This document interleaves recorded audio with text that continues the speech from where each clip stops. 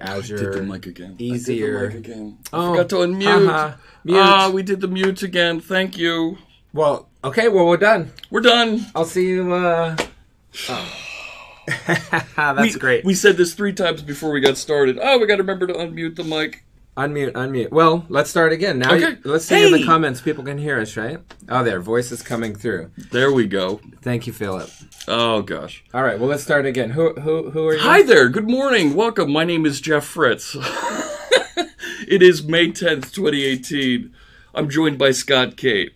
Thank you for having me. And no, just kidding. Yeah. That's probably a mean thing to do with the voice thing. Oh, gosh. But it is early. It's 7 a.m. So my name is Scott Kate. Just last week I was on the other side in comments, and so I really am honored to be here. Cool. Well, thank you. It's a highlight. So I work on the Azure Cloud Developer Advocate team, and my job is to listen to customers and make Azure easier to use. And I've only been at Microsoft a year. I'm a newbie, and I'm still learning my way around. My badge keeps working. Green lights are coming on. So. It works. I can still work here. Okay. Yeah. It's pretty great to put your badge to the door and you get a green light. You're like, I'm allowed. I'm still here. I still work here. Right. They'll send me a paycheck. So I had a weird idea like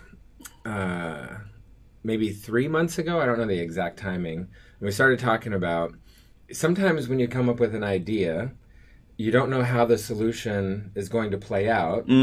But that's really one of the best times of being a developer because you don't know what you're doing. Okay. But you know what you want to do can be done. And then you just dive in and do it. You just you make it up as you go along because you know there's something that's going to happen that's going to be cool at the end. Well, so we started with this idea of Vision API. So inside Azure, they have this thing that you can give it a picture, and then the computer will tell you what's in the picture. What's on the picture? Okay. And so I started playing with it. There's some demos. There's a lot of really good documentation. In fact, today we'll have to look at that because I don't have all this stuff memorized by any stretch.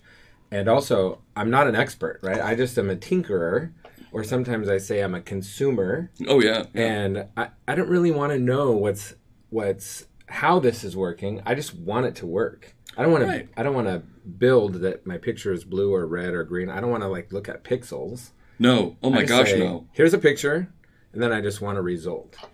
So had this idea, and then we thought, where can we get a bunch of pictures?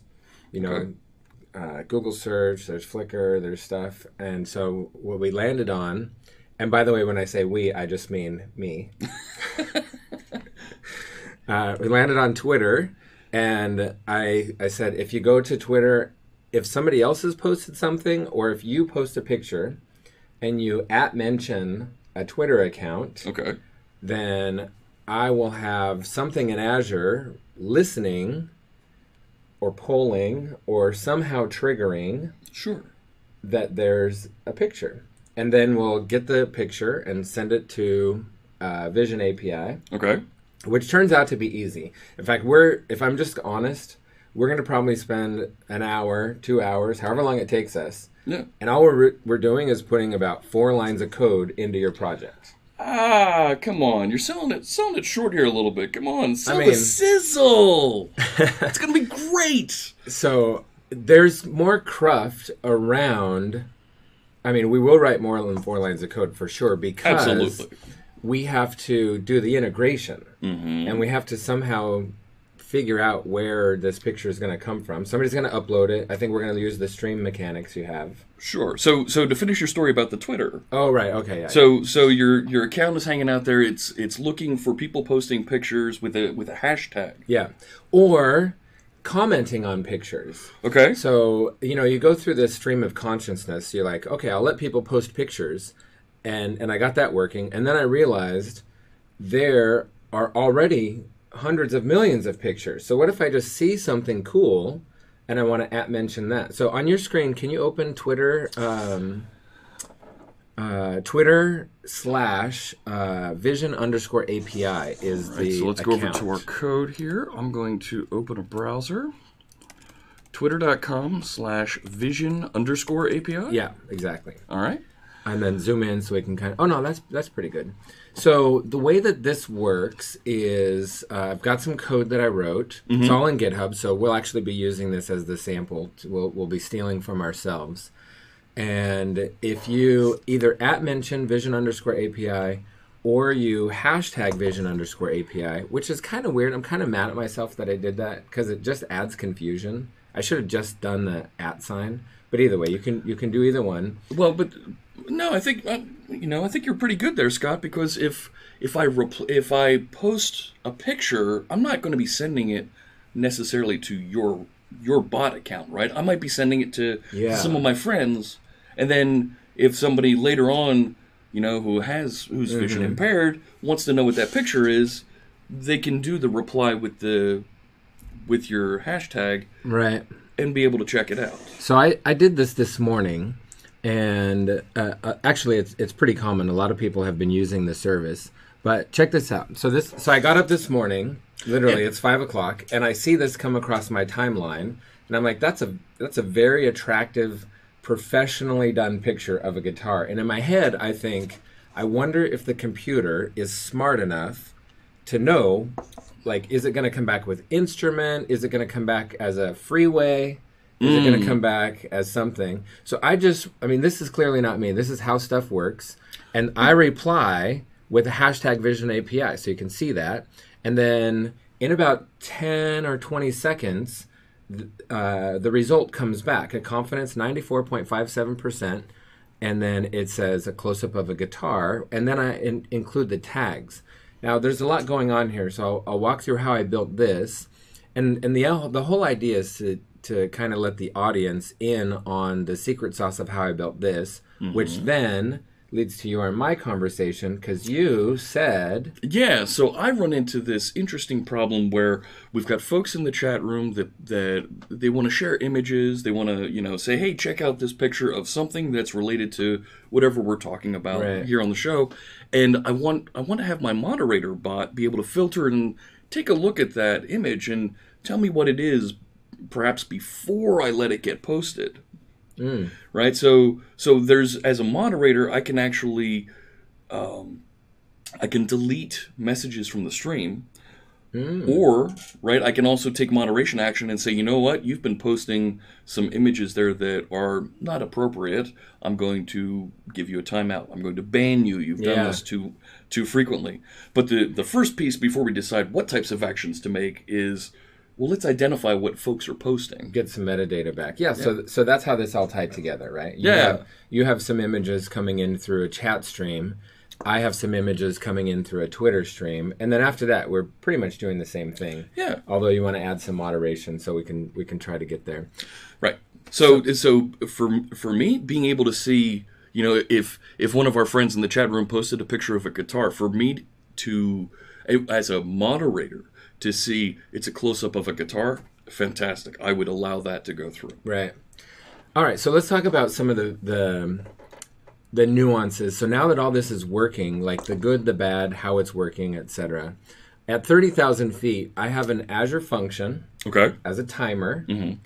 Every X seconds does a Twitter search. And it just does a Twitter search from the @ mention and the hashtag mention of vision_API. Okay. And that's going to get back a set of results. Oh, I also have configured how many results I want. So I think it's set at 20 because it's every 20 seconds. If I set it at 100, I just have to go through the same thing over and over and over and over and over again. So all of those results, I take the Twitter ID, I put it in Azure Queue. That fires a second function, which is a queue listener. And its job is just to say, have I already inspected this tweet ID? Okay. So it does a little database check, and it says, oh, that's done, throws it away. Okay. So that's basically saying, what's new? And then, so I find the 1 or 0 or 2 or however many items, and you can guess those go on a queue, which then fires the third function. And the third function then parses, gets the image, and then there's a little bit of smarts in that third function also that says if there's no image in the tweet, look at the parent tweet. And that's actually a recursive function to the same idea. So it'll walk up the thread. That's right. Cool. So that's how the replies work. Because when you hashtag a reply to someone else's photo, you're not posting a photo, so there's no photo in that tweet. Sure. But the API comes back with a parent tweet. In fact, if you click that full API result, this is some JSON that I created, and zoom in there just a little bit. I thought it would be fun to get people excited to actually show some of the metadata. So this is actually coming, if you can peek at that URL, Vision API Azure websites. I'm doing this whole thing for free, by the way. Everything is which URL? All the way up. Yeah, in the URL, like maybe Windows zoom into that. And so this is all running free. It's literally costing me 0 pennies. This is on the free website. And at the end, once I find a result, I just store some JSON in table storage. I say it's free. I think it might cost me 1 penny per month. So, still, yeah, it's cheaper than a cup of coffee. It's certainly cheaper than living. How's that? Okay. We've certainly spent that talking. Anyway, so the point is not to, rebuild a Twitter bot, but we are essentially doing the same thing. Yeah. You're inspecting tweets, looking for your reference, and then go through your queues so that you have one at a time. You're bouncing off the Vision API. And outputting information. Now, you'll notice in the comments, the very first thing I do, sorry to touch your screen, is I have a get started URL, which is a tiny URL, and then I also have the source code repo. So copy that repo, or maybe it's a link, you can click it. Let's open that and look at the repo. That should go into a new tab that is zoomed normally. Oh, there we go. So let's dive into source. I have the source organized into a couple of very easy to use functions, but what we want to do is go into helper CS, which is a third file. Okay. And scroll down, and we're looking for one function that is... Let me just up the font size a little bit here. Yeah. All right, we're looking for... fetch tweet from storage. No, the next one down.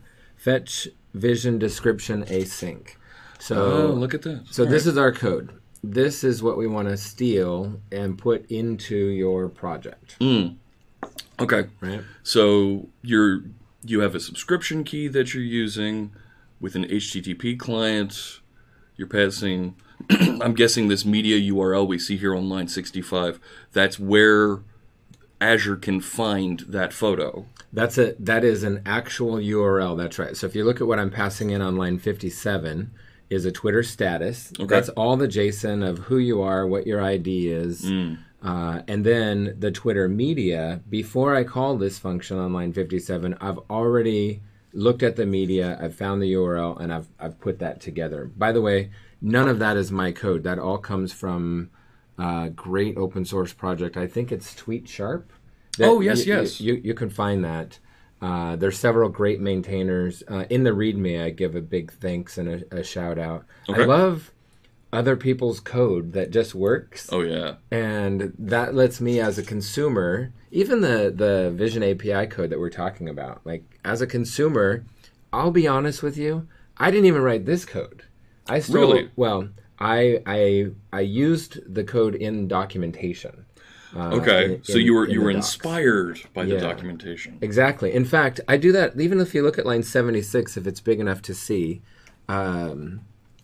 Yeah, they can see it now. I zoomed in a bit. I try to put these documentation links everywhere. Like, this is how you get your environment variable. So if somebody's looking at the code, then hopefully there's just a quick link, and then it takes you right to that spot. Right. So I had to write the glue of this, but I mean, if I'm just honest with everybody, and I think the audience has done this on their own, like I really didn't write any code. I literally just glued a whole bunch of stuff together. Yeah. Which I think is fair. Like, I ended up with a good solution. Oh, yeah. But I can only take credit for the gluing. Sure. You didn't write it's not that you invented each of these pieces, but you figured out a cool way to glue them all together. Right. And hopefully that's interesting to people to see. So let's just roll over to the chat room. A couple folks that we have commented here about, yes, we've got a different green screen here today. We're using the green screen in Building 18 in the room that our friend Damian Edwards usually uses for the ASP.NET community stand-up. Thank you, Damien. Thank you, Damien, if you're out there. Hello. Thank you. All of the blood, sweat, and tears is, again, we're using somebody else's room. There's going to be a theme here today. Oh, yes. I can feel this. Absolutely. Right. So the lighting's not perfect in here, but you know what? It works good enough for what we're doing here today. Hopefully the code is more important than absolutely right our faces. That's why we're so small and down here in the corner. Right. Let's see. Good programmers reuse code. Great programmers steal code. Well, Paula, I don't think we're stealing. We're sharing it liberally. Yeah. It's not stealing if the MIT license says, please use and abuse and do with what you wish to this code. So and all of the docs, our docs are open source. So if something's wrong, you can easily fix that. You've probably talked about that before. Oh, yeah. We had Myra on back in January. Oh, nice. And we went through and showed here's how to edit and maintain docs. Oh, yeah. Right. Which is just awesome.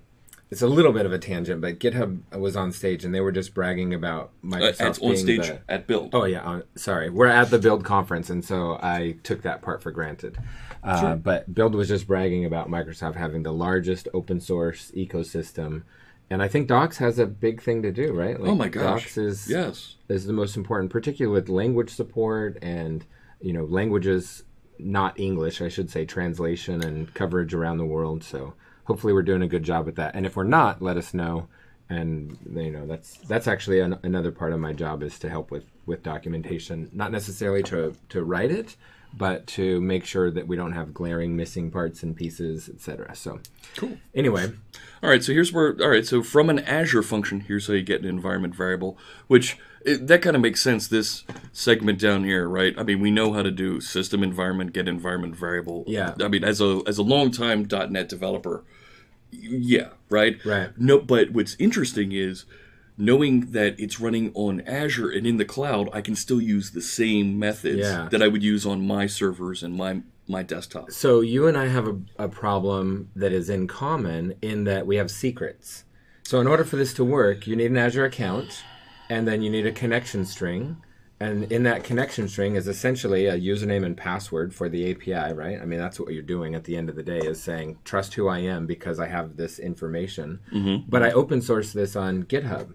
So if you flip back to your GitHub tab and, so scroll back to the beginning of the project. Oh, look, you have an Octo tree installed. Yeah. Ah. Okay, so Scott was just pointing at the little arrow here in the corner of the screen. In my notes, I have a tip trick to teach you about AutoCAD, but you already have it. Yes, so this is an add-in for Firefox. It's also in Chrome.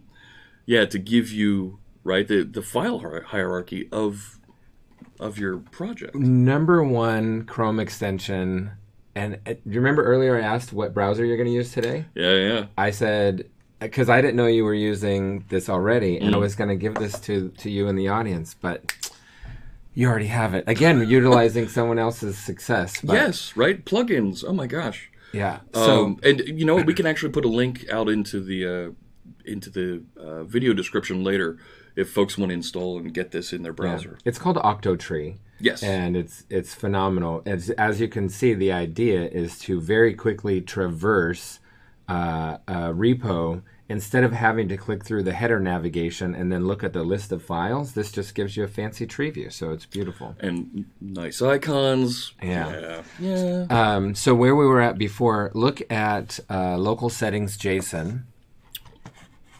All right. And so these are my secrets. Well, they're not all of your secrets, right? Actually, I mean, you're kind of hiding them here a little bit. Exactly. So when I did this the first time, I just mainlined or I hard-coded the credentials right in the API call on the screen we were looking at before. But then I thought, well, I can't open source this. I could open source it and change the credentials because then the API calls would break. Sure. Or I could just give some guidance and tell people, like, put your stuff here. Yeah, putting these I like the way you've put these tags here on lines 10, 11, 12, and 13, even up in here a little bit, you know, to say, hey dummy, this is where you put those values. I don't know about hey dummy. Dummy. But I tried to come up with a convention that just basically said all of this is ready to go if you wanted to replicate this, but everything inside these angle brackets are like tokens that need to be replaced with your real values. Yeah, okay. And actually, one of the hardest things that I had to do is convince my local Git repository to ignore that file at the right time. Because you want the file there in order to push it to GitHub. Yeah. But then in order to do my local debugging, I have to actually have my real values here. Right. But then when I make a change and do a push to master, I don't want to push those. Yeah. And the truth is I don't know how I did it, but somewhere on Stack Overflow there's a walkthrough that says, here's how you trick maybe is a good word, or convince, or do the right thing to say, add the file, get it set up with your mock variables, commit the file, push the file, so that's what GitHub sees. And then it's not just, so the first thing I tried was .gitignore. So wait, hang on. I'm looking at this and thinking, in my mind I'm thinking, oh, ASP.NET Core, I have my user secrets file that's sitting in somewhere else on disk. Yeah. But this isn't ASP.NET Core. Right. This is for an Azure function. That's right. So, okay, so you have these stubbed out values, but you then push it out to Azure. I pushed it to GitHub, and then GitHub is deploying to Azure. That's right. Okay. And then inside Azure, there's an app settings that you can override all these values. And that brings us back full circle to what you mentioned with environment.getVariable. Because environment.getVariable says, hey, environment, I'm looking for, in this case, an app setting. Okay. And in that case, it's not coming from this file, local settings JSON. It goes to the portal where I can just type in, and I basically replicate the key value pairs. Okay. And I say, Vision API URI base is then this. Sure. So you have that only sitting inside of Azure. Right. You don't actually have it on any of your machines locally. That's right. Okay. That's right. So I started to fix that with a .gitignore, which turned out to be the wrong solution because .gitignore, it does something where it doesn't do what I thought it was going to do. And again, I'm by no means a Git expert. But that was an exercise I had to figure out yet again with somebody else's help. Okay. So anyway, in GitHub now we have hopefully this project with all of the source code that we'll need. So to get you started, I think we need to use some of these links And again, I have the tiny URL there at the end of line 7. So you have to go into your Azure account and instantiate Vision API if you don't already have it. I do not. You know what? Paula Bean is putting something out here. The next evolution might be some wallet or keychain which safely stores all your API keys. Well, yeah. That's Azure Key Vault. That's Azure Key Vault. That's right. So the reason that I'm not using Azure Key Vault here is because my intention of this code is to give it to the public, and I actually want you to use it. Now, I guess I could have said, here's a Key Vault key, you use your Key Vault, but I would have still then had to abstract the connection string to their Key Vault. So that's an abstraction I don't think is appropriate when we're writing educational code to just say, use this. But you're absolutely right. If I have secrets I want to keep, I want to put them in Key Vault. And the benefit there is I can let you use it without knowing the secret. Exactly. Right? I can also change it without affecting you. Right. So that's another beautiful thing with secret maintenance. And so, yeah, you're absolutely right, Paula. Key Vault is a great place to store secrets, and I would highly recommend that. Unless your job, like me, is to give away code for other people to use, and then the ease of access to get to those settings. Actually, even that is not right. I should clarify. Like, I probably could use Key Vault, but I just want to make sure everybody understands. I would still have had to do this to hide my Key Vault connection string. So that's yet another secret that I wouldn't want to give. So what's interesting about Key Vault, and I'm going to come to Eldorian as a question that we're going to come to in a second. Key Vault uses this concept of, they call it an MSI, right? A managed service identity. Yeah. So when you're running inside of Azure, it knows the identity of who is running that Azure account, and if you've granted that application access to the Key Vault, all you have to tell your application is, here's the URL for my Key Vault, right. And it doesn't actually have to sign in. It's almost like that same integrated Windows authentication we used to rely on Windows servers. Right. Your Windows server is in the same domain as your database, so you had integrated Windows authentication that said, oh, because this service is granted access to the database, right. It's allowed to just connect and log in. So we give an account to the application. Yes. Right. Right. Yeah. So, and Eldorian asks, does Azure Key Vault allow you to store connection strings and other things too? Absolutely. Not just, things like your Twitter secrets, your it's not just passwords, tokens. But there's a whole security certificate. Absolutely. Edge. It's you're right. Security certificates, connection strings, passwords, tokens, all kinds of things you can store in there and fetch and use inside of your application. Have you guys talked about Key Vault on the show yet? We have not. So there you go. So we'll have to do that at some point. That's one of those things that, again, as a consumer, I'm definitely not an expert level, but I understand how to use it. Actually, I understand how to use a portion of it. But you can use Key Vault for the secure certificates to SSL sign your traffic, and there's a whole bunch of that. So that'll be interesting for future shows. So Mr. Reg says VS App Center also has this. Yes, it does, I believe. You are correct. Yeah. Octotree is awesome. Just shared it to my entire organization. Yeah. That's great, Mr. Regs. I'm glad to hear you found something. The only thing you'll find with OctoKey is that for private repos, it's got a nice UI that will pop up and say, please give me the shared token that you can create. And it even walks you through how to do that. But by default, this is just using the GitHub API, and it says, oh, by convention, I know you're in this repo, traverse the tree and paint the file. So it works great in public repos like what you're seeing on the screen.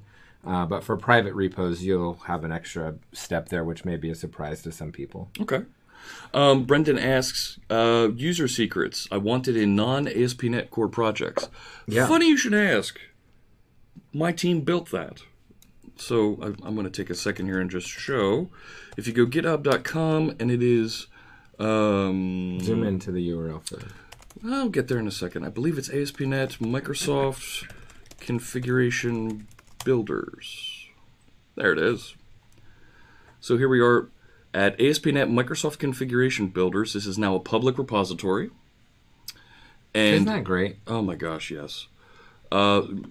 Stepping down through here, we have a user secrets configuration builder that you can add to your web config or app config. and start using user secrets with a .NET Framework application. So this is available as of .NET Framework, I believe it's 4.7.1.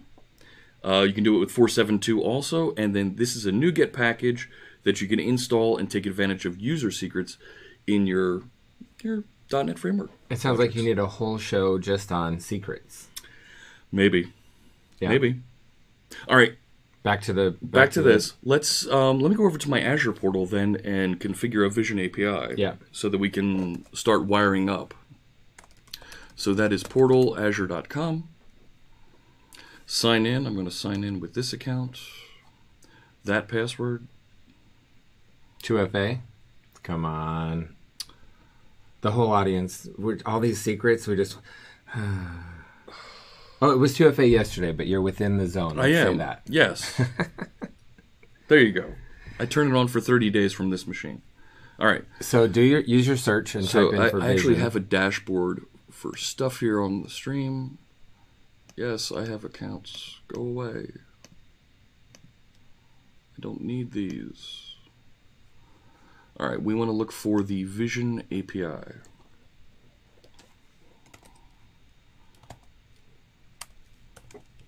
Right? That's from me. And wake up, Azure. There we go. So there's stuff from our demo with Oren. First rule of user secrets: don't show your secrets on stream. Thank you, Popsicle. Did we do that accidentally? No, I did not. I have done it several times in the past. That's okay. I mean, secrets are easy to change. It's just painful. And you know, when you're writing a project with the intention of giving it away and basically saying, now I'm the expert giving stuff out, and you're the consumer, and you say consumer insert variables here, then okay. So let's try your search again now that the dashboard is loaded. Just maybe delete. Yeah, there you go. Yeah, now I'm getting some of that. So, oh, you know what? I do have a cognitive service that I started. I spent a month telling Jeff to get a no peeking screen. He didn't do it until he revealed his secrets on stream. Well, you know what? I've been rotating through different scene collections here, and I didn't copy it over to this scene collection. But I do have installed this extension that will mask all secrets. Bitmask. So this is something a friend of mine wrote, and I'm sure you've talked about this before. This basically looks for GUIDs and secrets that lets you present on stage, or in this case, live stream. The copy paste buttons still work, but now you can. But it's blurred in the web user interface. Right. All right.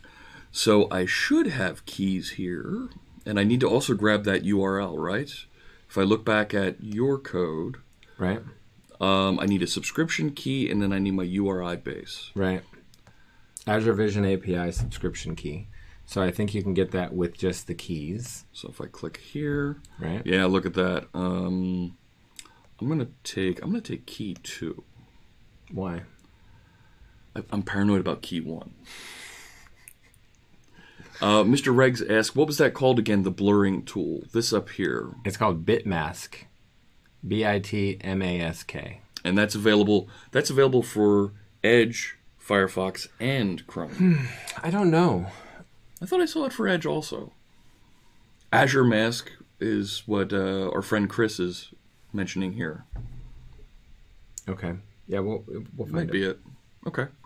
All right, so I've copied my key. Now, I would normally go over here and have my project file open. Right, so I'm going to go into my Stream Tools project. This is where I build all the widgets that we use here on stream. Like that goal bar you see up at the top, the number of viewers. It's over on that side. There it is. Way up in the corner there. So, just loaded it myself, Isaac says. 30,000 monthly free calls to the Vision Face API. I enjoy how large the quotas are. Yeah, that's definitely something to say. Microsoft is trying to enable you to give this a try and build something cool. A friend of mine reached out to me who's using this for a real estate company, Yeah. And they are defining things like whether or not the house is furnished or unfurnished. Okay. So imagine uploading a picture, and if you get back some metadata that says there's a table or a couch, then that's furnished. That's a picture that has furniture in it. Makes sense. Okay. And then also whether the photos are indoors or outdoors, which you can tell with like the keys and different things. Sure. And even with the hundreds of photos that they're using, it doesn't cost anything because they're not hitting those quotas. Wow. Mr. Reg says couldn't find Bitmask. All right. Yeah, maybe it's Azure Mask. Let's not get sidetracked with that, though. All right, fine. We'll get there. Try Azure Mask. So I would normally open my user secrets at this point and start keying in values. I'm not going to do that just yet. Let's actually identify where we want to put these keys down here in app settings. So I have all these settings for logging, for the different stream services to connect to. Here's the bot and my Q&A knowledge base ID. Okay. So now this is up to you. Like, this is where you're going to know your project and your code. Yeah. Essentially, you're going to need a service API. So let's call this the Vision API base URL. Vision API base URL. And this is public. There's no secret there. Right. And then you're going to need the API key. So let's call it Vision API key. And you just put whatever in there, right? Not keying it in here and making that mistake again. There we go. All right. So I've copied that onto the clipboard. So here's what I'm going to do so that I don't share it on screen. I'm going to go back to just our faces. All right. While I right-click and open my user secrets for the project. And I won't look at those. In fact, while you're doing that, I have something for you. So no. Keep your focus. Okay. I have these things I call bribes. I mean gifts. And I know you have a special diet, but I tried to buy things that would be within your diet. There you go. Okay. So Hershey's Pennsylvania chocolate. There you go. All right. You know, little home. Absolutely. Bringing it home. This also came up. I was in the store. I did a search for... I said, what's the type of candy that Jeff Fritz could eat? And it came back with York. Okay. So I got a couple of those. Oh my gosh. And then the last thing, which I think is actually the best... Okay, this is, Reese's is, that's my kryptonite, all right? Shouldn't go there. I shouldn't go there. I bought 8 of them. Oh my gosh. This is going to be a problem, Scott. So, all right, I need to copy over my Fritzbot entry here and put it in the user secrets.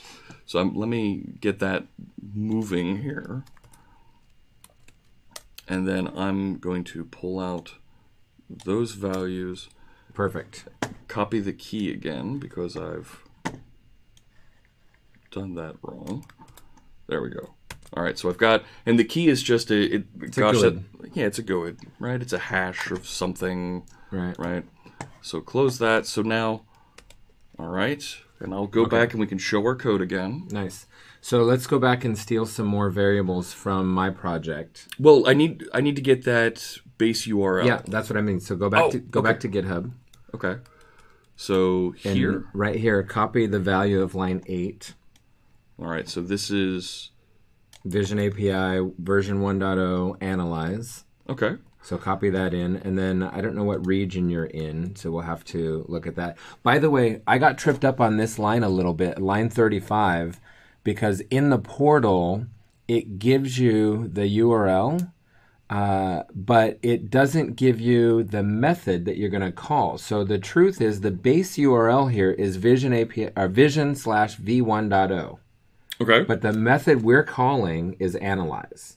There are other methods like convert and shrink, and you could do a lot of stuff with Vision API. We're only using analyze. Okay. So if by chance in the future you wanted to extend this project to look at video tracing or time boxing or getting face recognition, you'll change that method from analyze to something else, or maybe even get rid of it and then pass that to the service that you're calling. So let me think about this API again as an ASP.NET developer. When I build an API and I have my controller and I might have those methods hanging off of it, analyze isn't actually another web page that I'm navigating to. It's a method. It's an endpoint. Yeah, it's an endpoint method on that 1.0 location. That's right. And there's other methods hanging out there, is what you're telling us. In fact, all right, I got you. While we're here, let's look back at the GitHub repo for just a second. Sure.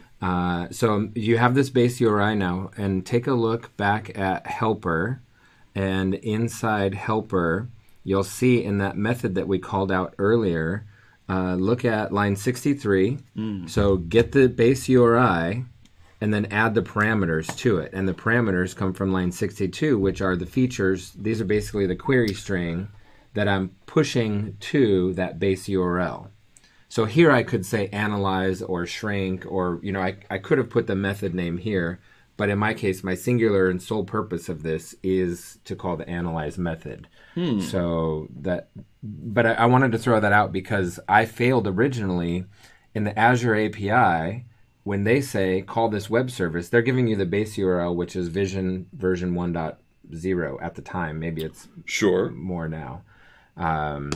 But then in the documentation later, I found that analyze word because I was getting 404s, which is like, we don't know what you're trying to talk about. And so anyway, it tripped me up. So throwing that out there. Looks like we're having a problem with the stream with Twitch. There's a little bit of lag going on right now.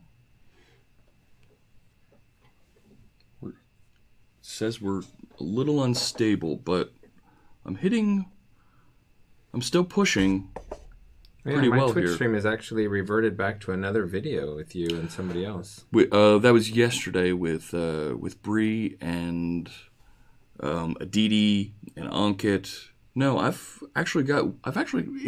red here, but I'm still pushing pretty good. And we're on a wired connection here. Very fast connection going out to Twitch. Let me just check twitchstatus.com. Thank you in the comments for letting us know. Yeah, we weren't paying attention to that just then.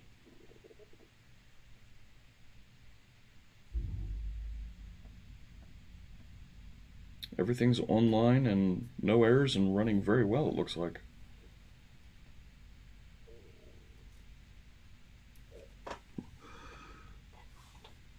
Yeah, now I'm dropping frames. No, we're green.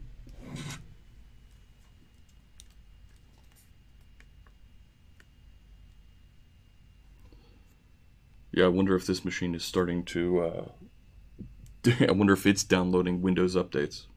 There we go. My CPU is not even 50. It's 50% roughly. Looks like we might be back. Cleared on their end. Yeah. All right. We'll keep an eye on that. Okay. Where did we end? No, so we're going to... Should we just recap that URI again real quick? No, I think we're still good. So we have that URI that says analyze, and we're going to pass into it and instruct it on line 62 to define these visual features and return it in English, and that's the language at the end. Right. Got it? Yep. Okay. Yeah. So that whole tangent was started because I'm hard-coding analyze in the base URL. Right. Right. Okay. That's not terrible. Okay. Squanchin, we're about to wire up the Azure Vision API so that it can analyze pictures that folks post into our chat room. Nice. Okay. How are we on time? What time is it? Oh, we're fantastic on time. All right. So let's use... I'm so excited about live share. Yeah? Yeah. Okay. Let's get you connected with LiveShare? Let's get connected with LiveShare, and I'm going to take some notes. Okay. And then we'll get this implemented in your project and hopefully find some success in the next hour. The last thing that I wanted to look up before we start connecting with LiveShare, you were saying we need to put the region into our URI, where my region that I have my cognitive service connected here. So on your overview of cognitive service, you can see the endpoint. If you can zoom into that for people. Yeah. Let's look at that one. Right. So I'm in East US. Right. And so this is where I'm saying, see how it just says Vision 1.1.0? Yeah. I was tripped up because in order to call the analyze method, I didn't have that because the documentation actually does tell me. I just didn't read it. So for others that might be trying this, you have to put the method on there that you want to call. Isn't that always the way, though? We get in, we start writing code, and then we trip up, and it's like, oh, I got to go check documentation now. Exactly. Yeah. Like, why is this 404ing on me? So anyway, that's the same URL. You just need to paste in the... I'll just grab East US. Perfect. And then we can go over, fill in that last setting here. You just replace the whole thing, because I don't... did you have API.cognitive? It may have. Oh, yeah, so yours... It looks like that was shorter for some reason. Oh, because you had analyze on the end. Ah, right. Okay. All right, good. All right. So now let's... You want to jump in and connect? Let's do live code. So I have, my machine is a Mac with Parallels. I have I have 4 versions of Visual Studio installed. I have Visual Studio Windows, VS Code, VS Code Mac. There you go. Yeah. So let's see what happens. Now you're starting to sound like a member of the Visual Studio team. Well, I like to have all the versions. Yesterday I was actually live sharing with myself with Windows and Parallels windowed in a Mac on VS Code, and as I type, I could see the echo coming back. It's phenomenal. I'm very excited about this. It is very cool. I think live share is, I tweeted this yesterday and it got a little traction. I think live share is maybe the #1 productivity increase of my entire career. Which is a lot to say, but think about it. When's the last time you pair programmed with somebody? I mean, you do it on the show a lot, but like for production, you sit down and you say, hey, let's 2 people work on something for 2 hours or 1 hour. Right. You could screen share. I used to have a central monitor with 2 USB keyboards. That works pretty good. Okay. You're not passing the keyboard back and forth and fighting over it. So we have one monitor. You and I are both partying on it, and then we still fight though, because ultimately we're sharing one cursor. We could also screen share. We could do Teams. Right. We could do Skype, and you're passing. Then you're just passing pixels back and forth, and I can't touch the screen. Mind blown when I saw live share remote debugging. So you're running, and I dived into this a little bit yesterday on how it works. It's extremely secure in that I don't have any remnants on my machine. Yep. In fact, we're a little bit on a tangent, but I think this is okay. That's fine. If you're Absolutely. Fine. Have you heard of, have you guys talked about Blazor on the show? We talked about it briefly about 2 months ago, but we need to come back to that one. So this is an experimental project for Microsoft that's basically taking Razor and compiling it to WebAssembly. Yep. Experimental. We don't know if it's going to live or die or get traction or what. But what's exciting is I was trying to trip up live share. I thought WebAssembly and the compiler is definitely not something that they've thought about. So on machine A, I did a quick file new Blazor project compile. Yeah. Then I did live share, and one of the things with live share is remote debugging, so that the port forwarding from your machine actually works on my machine. And they were able to run Blazor on their side with the WebAssembly and the DLLs and everything. I was just shocked. And then you have shared terminal. Right. It's so good. We did a show. Can you tell I'm excited? Oh, yeah. We did a show on Tuesday, and actually Eldorian and Sinclair Nader, 2 of our regular viewers here, joined me in person at the live share booth here at Build. Because you can have more than one share. You can have 5.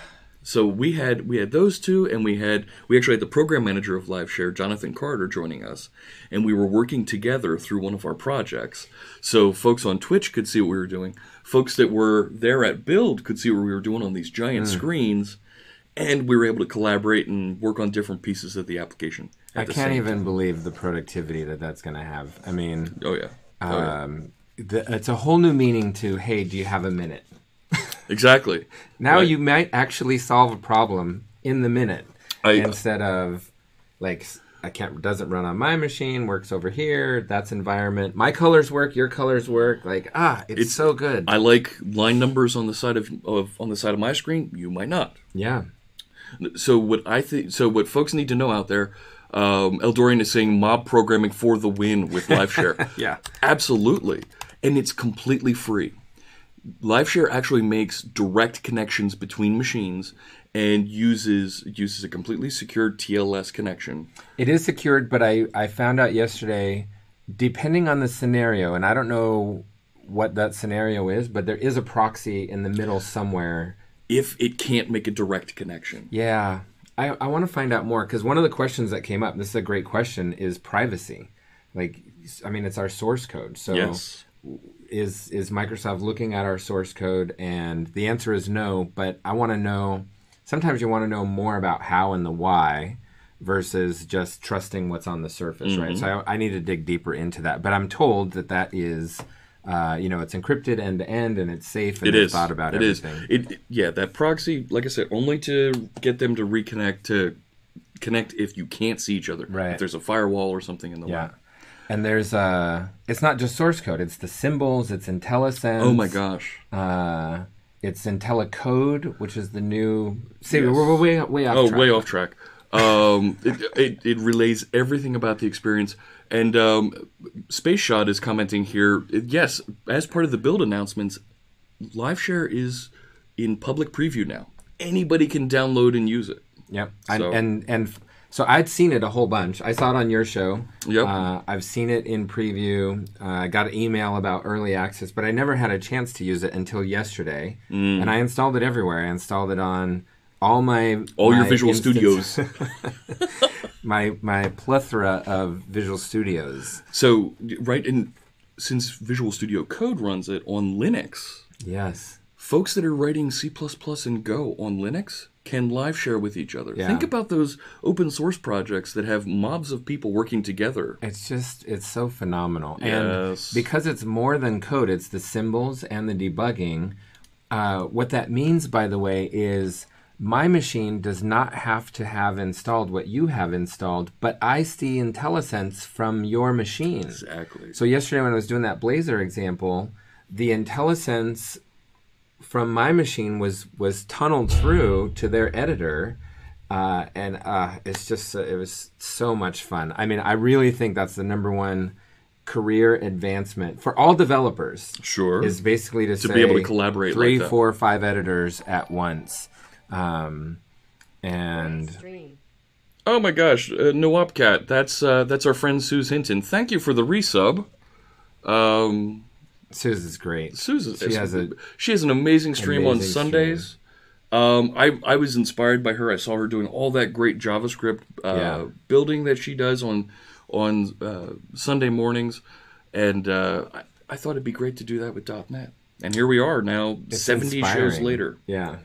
So I'm so honored to work with everybody on the team. Like, I get all this stuff for free. Like, I'm here. You've done all of the work, and I just get to share. We're still only sharing 4 lines of code, by the way. And we're not there yet. Let's get there. All right, so I click the share button up here, and it's reminding me that I'm in auto connection mode, and it's going to work with the firewall as needed. So now there's a URL on your clipboard. This is a one-time run thing, by the way. Once it's done, then it's done. So I will grant it access. Yes, go ahead. They should put a URL on your clipboard. Yep. So I think we decided earlier you're just going to share this to me Twitter DM, right? Yep, I'll do a Twitter DM now so that I don't share it. I'm going to go back to the full face. I mean, this is such a long URL. I don't think anybody could even copy it, even use it. And even if they did click it, which they can't possibly type everything in, but you get I get the ability to reject. Yeah. You have to see that. So there it is over on Twitter DM for you. All right. Let's go back to the regular screen or the stream because my machine's not even up there. So we can go back here and I can close the bar here and we should see next to this sharing entry here, we should see Scott's connection information come in there. I still have to sign in and get the URL going, so give me a second. Yep. Oh my gosh, Sue says she did .NET last week, her first ever UWP. Oh nice. My gosh. Writing a Windows application. All right, now I've got to go back and check that out. Just never know it was something that could be done. Oh, about live share, Eldorian is saying. Yeah, yeah. Well, it's pretty new, so a lot of people don't know it can be done. Okay, Twitter, tons of DMs and messages. At Scott Kate is my Twitter handle, by the way, if you have questions about this. You can see it up there at the top of the screen. Oh, yeah, thank you. Mm-hmm.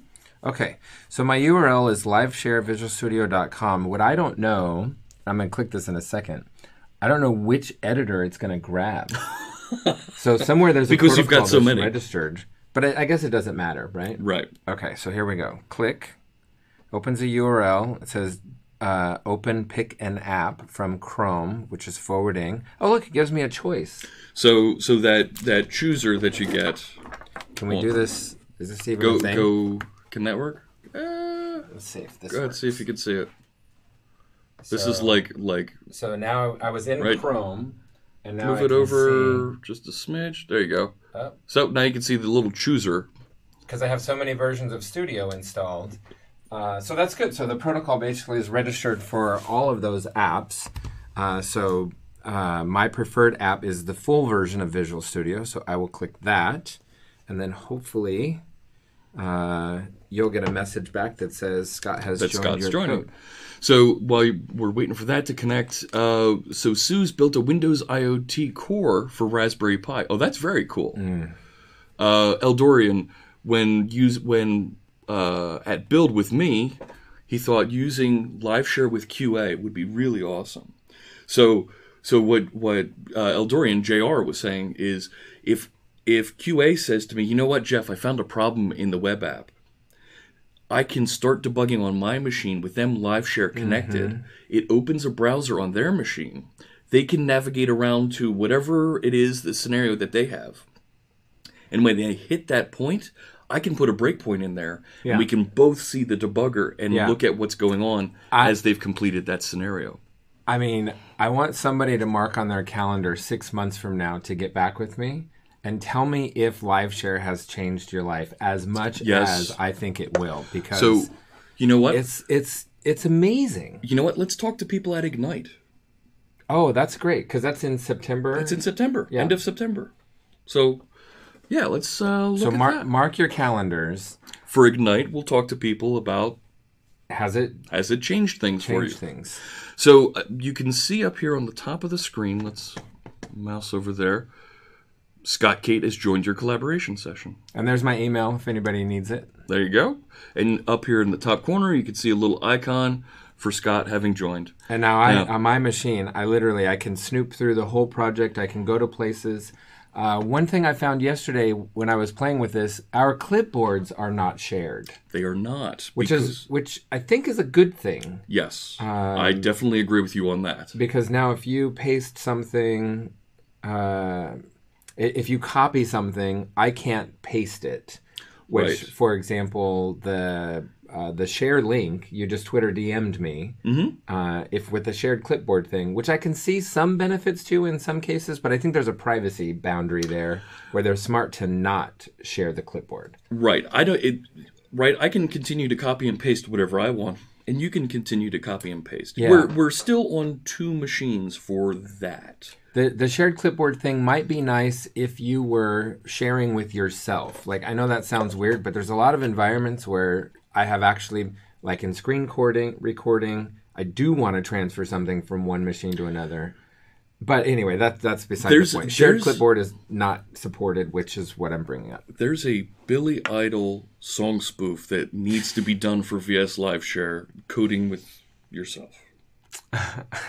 Code with myself. Is that Billy Idol? Right? It was Dancing with Myself was the name of the song. But yes. All right. Must be nice to have QA on their team. Yeah, okay. QA is great. Can Scott Kate see the value of your settings from user secrets while debugging? The answer is... yes. The answer is, where are your user secrets? Where's your file? It's outside of the project, but when debugging, when we mouse over, right, and we look at the watch for that value that's been passed in, you'll be able to see it. That's right, because those come across in the debugging things. Mm-hmm. Now, I can imagine a future where... Now, this is something we've never even thought about before. So there's no solution because this problem never existed. But I can imagine something in the future where you might have, and I should, even before I go down this thought path, I don't know the team, I don't know what they're doing. This is not any sort of promise, but I can imagine like a non-shareable or some sort of secret symbol where it does not, in fact, go across the wire. Because I may deem that, you know, my SQL Server connection string is not someone I want to share with someone on the public side that's going to be maybe be helping me. But I think in a future version, there are certainly things to think about with that. So, let me interject one more thing. Sure. I can actually have access to your entire machine right now if you open up the terminal. Yes, right. So there is, if I go up to sharing, there is a shared terminal. I can make it read-only so you can see it, but can't touch anything, or read-write so that you can key in and actually work in the terminal. But if you give me read-write, I can actually navigate to your root drive. I can traverse your whole machine. Yeah. Now, theoretically, you're in a responsible place where you're using that, and you can cut me off anytime should I do something you don't want me to. But yeah, with live share, you are actually pair programming, and you're effectively bringing someone into your computer. So use that with caution, right? I wouldn't put a live share on Reddit and say, "Hey, whoever everybody wants come to do join." This. Yeah, right. Like you, I mean, or maybe you would in an AMA or some sort of secured environment, but just know the limitations of what's there. Right. There's a point there, and this is a requested feature that the folks have, where I want to make it read only to all those other people. Right now, because you're connected, you have read-write access to the code, right? When I start lighting up and turning on my shared server, when I'm running the web application, you're going to be able to see the web application running and connect to that server. I wonder if for live stream, you could do a read-only, and in addition to Twitch, people could actually watch you in an editor. Right. Yeah. So is that limited to 5 also? Read-only is... they haven't done read-only yet. That's a feature request that's hanging out there, and they're also looking at expanding that number of connections. Right. Okay. Noopcat says glitch.com hides secrets from pair programmers, but they don't have a shared debugging runtime. There you go. The question and the problem, and what Brendan was pointing out there is when I'm further into my code here, so if I were to go up here and bring up, let me go into the chat bot here because there's an Azure Q&A command that I'm using right now to get my subscription key from configuration. At this point here on line 26, I'm right. That's hiding in a string. It doesn't know, right? There's no way for Visual Studio to know.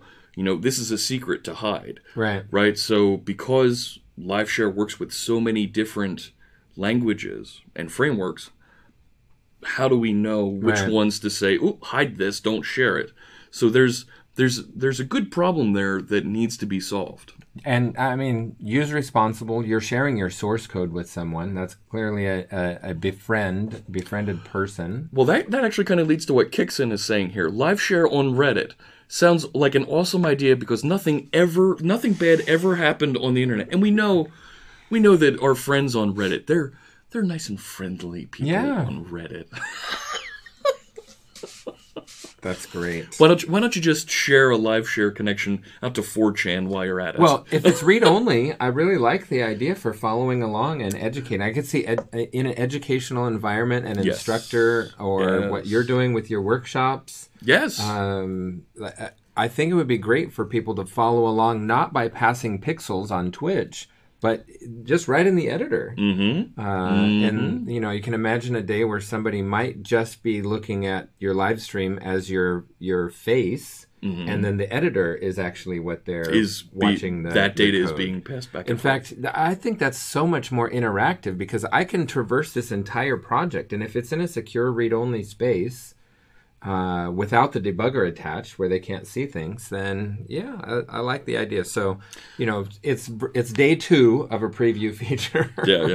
With many years to come, I'm sure. It looks like I didn't see the alert pop up, but looks like our friend I am a meat popsicle. I hate saying your full handle there, but thank you for your subscription, for renewing there. With both Noopcat and Meat Popsicle's resubscriptions there, we're going to match those subscriptions. And I don't keep the subscription dollars. I turn around and I donate to Girl Develop It, right? That's an organization that helps to teach women and underprivileged minorities and other folks to learn how to write code just like we're doing here on stream. And then Microsoft matches that. And Microsoft matches that. So effectively, your subscriptions get quadrupled. And we make a nice big donation to Girl Develop It. I didn't know there was money involved in any of this. So, and that's just it. I'm doing this for fun. I don't need to be paid. But when somebody thrilled subscribes that folks that you get somehow like 10 cents gets added to your account or something? Something like 10 that. 10 cents, $10, whatever Something it is. like that. Okay, the numbers are published and out there. I don't need to go into it here on stream. But I don't necessarily want to keep that. I don't want to say, folks need to subscribe in order to see and do things here. But when you do subscribe, as a token of my thanks, I give you access to a .NET bot emote. So folks run around Twitch now, and they can use our .NET bot and mention that using the C# bot text command throughout Twitch. So you lost me. I have no idea what all that was, but I'm okay with that. Oh my gosh! So no, it's okay. You've seen our .NET bot, yeah. So they can use an emoji, and you've seen some emojis that folks have used here in the chat room. Avatar, and their next to their name as a banner. Well, not just next to their name; those are like status icons, but in their text. So can some of our Noobcat has a 17. Well, that's an icon that says that's okay. She went to TwitchCon. All right. So. That's a reference to the Fifth Element. Who said that? Fossils is saying that's a reference to the Fifth Element. Didn't see that. All right. Let's get down into the code here. Let's get back to this. There we go. There's the C# bot. Oh, right. Yes. Noobcat. Woohoo! So thank you so much for sharing. And we've actually talked to some folks about, no, I'm a meat popsicle. That's the reference. Yes. Oh, right. Bruce Willis. So,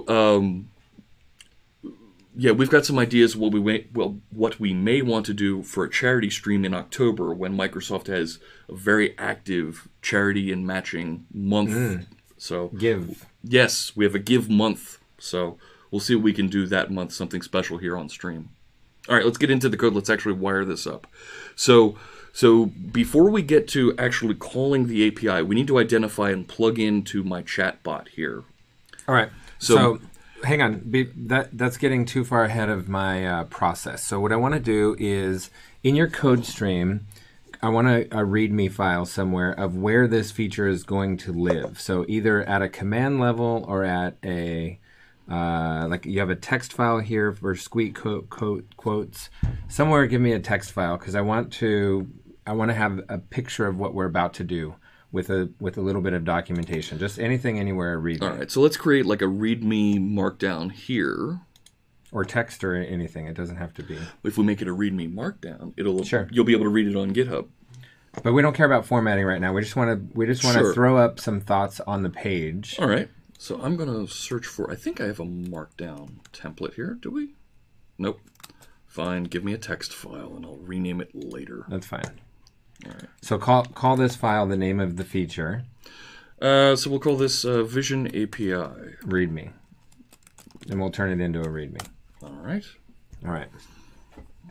Now on my side, I'm going to... Now I created that file, so it should now be available for you.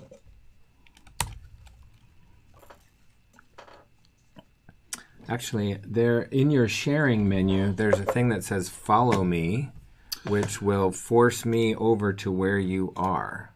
All right, let me go back to, hang on. I navigated away from it. This. Yeah. And if I go here, I can say focus participants, and that'll call you over to me. And then I see Jeff requested you to follow them, and I click follow, and now I'm in that screen, and I can type. So I put in a message. There you go. And now you can see my stuff. Okay. Yep. So there's Scott typing. So here's how I like to do things. First, let's document just at 30,000 feet what we need to happen. So we need to connect to Azure. We already know that is happening. We even have the URI that's coming in because you have the service. Right. Now you have a stream of messages. And when those messages come in, somehow we're going to parse the message. We're going to find if it's a command. And this command is going to be something that is going to be a hint to us that says, here's an image, go look at it. Or do we just want to look at every message, and if it has a URL in it, go do it? Like, for your solution, do you want to A, inspect every message with every photo ever, and then reply back with the description? Or B, do you want a command somehow that says Vision API photo, and then only look at what meets that criteria? That's okay. So that's a good business decision we need to make here. So right now, if you look on my screen here, I have an Azure Q&A command that runs out here that isn't actually a command that you issue and say, go do this. Excuse me. It actually inspects every every question that people post into the chat room, and if someone posts a message that ends with a question mark, it'll try to answer that question. Okay. So maybe it's not a command in the sense of it being a real command, but maybe it looks at the URL and says, it looks at the text and says, this looks like a URL, and it ends with an extension, a known image extension. But do you want to do that for, so you want to, I think what I'm hearing you say is you want to have all images processed, and we'll feed back the description. And actually, we don't have to have a final decision now. We're just getting an idea of the flow. Let's start there. If it's too much, we'll figure out how to scale it back. Okay, so let's look at messages and see if it has a URL with a suffix of a known image type. PNG, JPEG, Yep. or whatever we deem these are. Maybe even GIFs. Oh, the service works with animated GIFs also. Really? Yeah. Oh, that's cool. It is cool. Brendan points out in the chat room, links are already blocked. So Brendan's right. Currently, I'm using Nightbot in the chat room, and if somebody posts a link into the chat room, and it's not to one of our whitelisted websites like Microsoft.com, ASP.NET, it's blocked. The idea here, what we're trying to get to is peeling back that block. And you have access to the message before it gets posted to the stream with the API, so we might be able to see something that's not publicly coming across. Right, or if it does get out there, hide it and mark it for moderation. Right.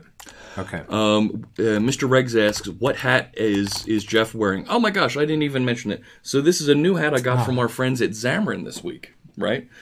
Wait a sec. All right, this is a little ironic, right? Check that out. Yep, C#, Cloud, Visual Studio, Code, and Phone. Yeah. So the irony of this, for like the first 3-4 years that I knew you, every time I saw you somewhere, you were wearing a hat with one of your business names on it. Oh, yeah. Right? Event Day, or I forget the other one. And MyKB or Shoop.com. Yes. Or CloudDB. CloudDB was a big one. Yes, and here, I'm the one wearing the hat on stream, and you're not. Yeah. So, this is a new hat that I just got from, like I said, from our Xamarin friends here at Build. They asked me to wear it on stream. So, here we are. Purple hat, right? I don't have too many purple hats. But... All right, so speaking of movie references, you gotta love this. I see dev people. All right. Okay. I got that. Where were we? Okay, so if we find an image, we're going to send... I'm getting back into the code. If we're going to find an image, we're going to send it to Vision API. Okay. We're going to get back a description plus tags plus the size. We could do a ton of things here. You could do thumbnails, but you know we'll get to that. And then we want to post back to the stream the photo description. Is this what we're gonna do? Is this sum up the project? I think that's a pretty good set of features to start. Right? We can of course extend later, and for minimum viable. Okay, that's a pretty good start. All right.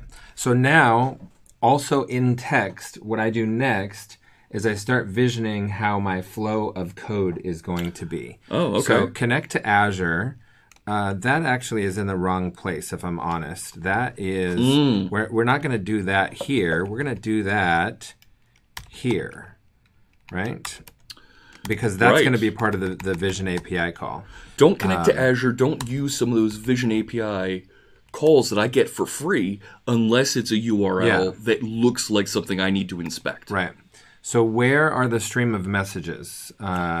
So you can see on the left side of my screen, I have these command objects. And the command object is triggered from inside of this class over here, FritzBot, that it has an event raised to it that says, oh, I see a message here. And now we have that block of text we can inspect. Okay, so we're going to write a new class. It's going to be a command, something command. And this is going to be has image command. And this is going to look at all the messages and just determine, it's going to basically be a yes or no that says, does this message have a URL in it, right? Sure. So that's going to be the name of the image. Parse URL is, parse the message, find it if it has a URL. Mm-hmm. That actually is also in the wrong place. Let's cut that and just move it up. Up a little bit. Actually, check this out. Hang on. Oh, dude, I thought you were the Visual Studio Tips guy for a while. Go back. Do a Control Z a couple times there. Put it back. Hold down Alt. Yep. Right? And it'll just move. Yeah. Oh. So great. Love that. And it works through LiveShare. Yes. Okay. And Fossil's Purple Hat Minnesota Vikings fan. No, I am not a Vikings fan. You know that. Okay, so what's going to be inside has image? This is going to be a regular expression. Yeah. And the regular expression is going to look for, like, here I'll start doing some pseudocode. So we're going to do any sort of white space. Okay. Right? Not a word break, any sort of white space, HTTP something, and then we'll end with our variables there, right? .png, which would actually exclude images that have a query string. So we're getting into a little weird thing. Actually, I'm not smart enough. I'm not qualified for this. Let's look at Stack Overflow for regex URL finder. I'm sure there's something, right? We'll find that. Again, we'll rely on other people's expertise. Right. There's code somewhere out there that we can reuse without having to reinvent it. Yeah. Hey, Pac-Man Jr., welcome back to the stream. Good to see you. So we'll connect to Azure. We'll send the URL that we found. We'll get back the description. And now we have to get this. Are we going to store the image anywhere, or is this all going to be in memory? We're going to dump it back to the stream and be done with it. I think we just dump it back to the stream. Okay. We've got the URL. If we want to do something with it later, we can figure that out at that point. We can only do something with it later if you store it, which is cool not to store it. Let's not store it for now. Right. Get back a description. How do I send something to your stream? Like the message is going to be like photo found, and then maybe we put the description file name. Because it's going to go fast, and this is asynchronous. So if you have 30 messages coming in, and I just send back guitar, that's not helpful. So maybe we'll do the file, not the full path, but the file name of the photo.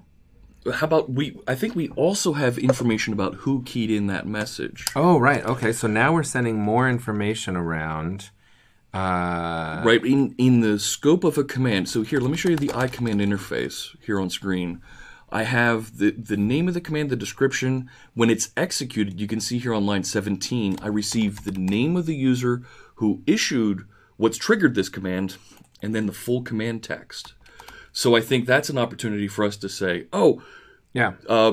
Brendan posted this image, and it contains this description. Okay. So now let me follow you and see what you've got there. Yeah, so all I did here on line 7, which I've highlighted, is we're going to basically send your command into... Oh, no, I'm already the command. This isn't going to be sent in as a parameter. I'm going to inherit from iCommand, so I'll just have all that stuff. Yeah. Okay. You know what? I don't think we need to call it hasImage. Just call it image command. Or maybe... This is the checker. This is saying, does the command have an image? Does image finder. But at this point, I said command, I meant message, but that's part of this data, right? So let's just call it image command because I have a method inside of FritzBot that decides which command to fire. I know, but that's what this is deciding. This is saying, unless you're going to send every message into image command. No. So here, let's skip forward just a little bit so you have just a little bit of context. So this is the method that's called here, starting on line 130, when it receives a chat message. And we worked with our friend Mads Torgerson on this, right? He helped clean this method up a little bit. So you log the information. So I log it just to make sure that I don't have the same person firing lots and lots of the same command over and over again. I like it. And then there's these couple of pivot points here. So here's where I say if it ends with a question mark, then handle that as a question to go off of Azure Cognitive Services, and it goes and does that. Otherwise, it checks to make sure that it starts with the command prefix, which is just an exclamation point. Right. And then it goes and finds inside of a little commands registry dictionary which one of the commands should I use and execute it. But I don't want... Our code has to run before this because it's going to potentially run more than one command. Like, isn't this funny, question mark, with a URL in the middle? Isn't this cat picture URL funny, question mark? So we want to run above this, I think. Right. So where we have this call out to say, go handle the Azure question, and then it stops, right? I've decided this is what's going to process it. I think we need to do something similar that says, if this message looks like an image, handle the image, stop. Don't do any further processing. Right. So above this, we need to parse the message to see if it contains a photo URL. Yep. Right, and if it does, then we'll issue that. Then hand off and do the processing. So let me come back to your thing here so we can see some of our logic here. So line 7 is already before us. So above that, we need somewhere else. We need new code inside your bot. Yep. To trigger that. To determine, or no, to find image URLs. Right? Yeah. And the way we're gonna do this is we're gonna write a unit test that takes some text and finds the URL. That way we can test that this is working without having to say, hey guys, post some images and then let's see if it works. So we'll find the URLs. So we'll do that. Let's dump out to Stack Overflow and see if we can find that URL, because we know we're going to need that. All right, so I will run over to this. Oh, you know what? Hang on. Watch this. Go back to your... You found something? Yay. Look at that. All right, so this looks like Sanskrit to some folks here. Yeah. But briefly looking at that, it's got a caret to start it, right? So that's saying the beginning. Which we actually don't like, so we're deleting that. We want to match HTTPS maybe with an S. The S is optional. We're going to have a full protocol here. Right. So the question mark says the S 0 or 1 times. That's right. Match it. Okay. Yep. And then here's the protocol switcher. And then any words or white space, we don't care what they are. But this is matching the full URL. So anyway, we don't have to parse this yet. This is just the pseudocode. We'll do that in the unit test. Sure. Okay. Right. Do you have the unit test runner, something set up? We can say new unit test and find URLs. I have. I actually have live unit testing that we can kick off and have running in the background. Okay, perfect. So let's go back to Vision README text. So we're going to parse the image to find the URL. If we find the URL, then we're going to call this new. This is no longer a bool now. This will just probably be void. Oh, it'll be a class. Yeah. Okay. Yeah, it'll be an image command, and then we'll probably call execute. Yes, it's execute that we pass in. Here's what was sent to us. Go process it and do whatever you do. Right. Eldorian, safe travels to you, leaving from Build, heading home to Kansas City. And Bad Hombre says, I like big bots, I cannot lie. Hey, well Sir played. Mix-a-Lot is from Seattle, right? Is he? Yes. Okay. I learned something new today. Yeah, that's all the references of the music of the hamburger place. Dick's is the place where the cool. Anyway. Okay. Yeah, so well played. Okay, and then we send the image, and then how are we going to get the description back to the stream? So here's what we can do. If you look at the command is issued a copy of the chat service. Chat service send. Exactly. Okay. And we can post that message right back out to the screen. So if I'm reading all of this correctly, there's really only two things, right? If I draw a line here, everything above this is step one. Mm-hmm. Do we have an image? Mm-hmm. And then everything below that is find the image. Oh, we have to add, and we'll do this with some unit tests. So I've kind of munged together two things there. But that's all we're doing. If they have an image, then go to Azure and get it and throw the description back. Easy. Easy peasy. Bots of AI and smart. Yes, very smart. All right. I need that coffee today, let me tell you. Ooh, did not sleep well.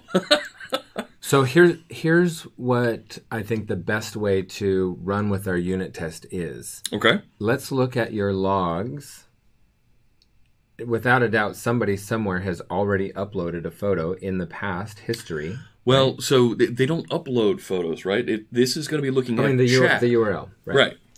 But let's go find that log. Then we'll have the exact syntax that Twitch is going to give us. I don't have logs. So you don't have. I thought something was logged. Oh, that's so only it logs it to the console. Oh, so I can see those messages. I see. Okay. Yeah.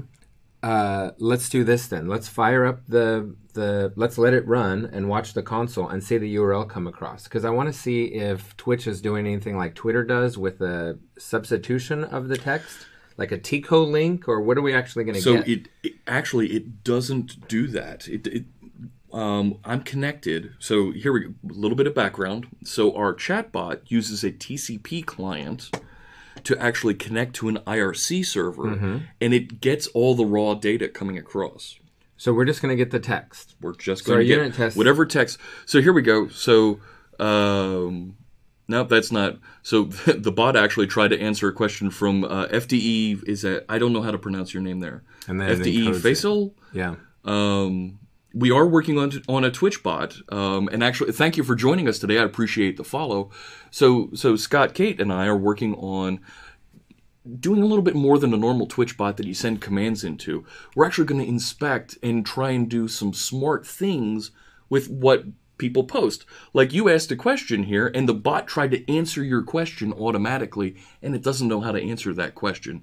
So it's responding, I don't know how to handle that. So when folks post images, Scott has this great technique he's used to reach out to the Azure Cloud Vision API and identify what's in the image. So that's what we're going to wire up to this. And all right, I'm going to go find a picture, and let's see if we can copy the image address. And let's just see what comes back with that. I'm going to post that in here. So I just found an image. This is going to be our test data. Okay. So open that and see if you can. Oh, that's coming from Sites Google. Maybe that's a proxy or something. Oh no, that's the Google CMS thing. So open that. So if I click that, all right. Okay. So it's another guitar. Yeah. Cool. That's easy to say. Nice and safe and easy. So let's use that with some text around it, and we'll ensure that the regular expression comes back with that URL. That it works. Okay. So let's create a unit test. So I have chatbot here that runs some of that stuff. Here's stuff to connect and do Twitch. Let's just add a folder here.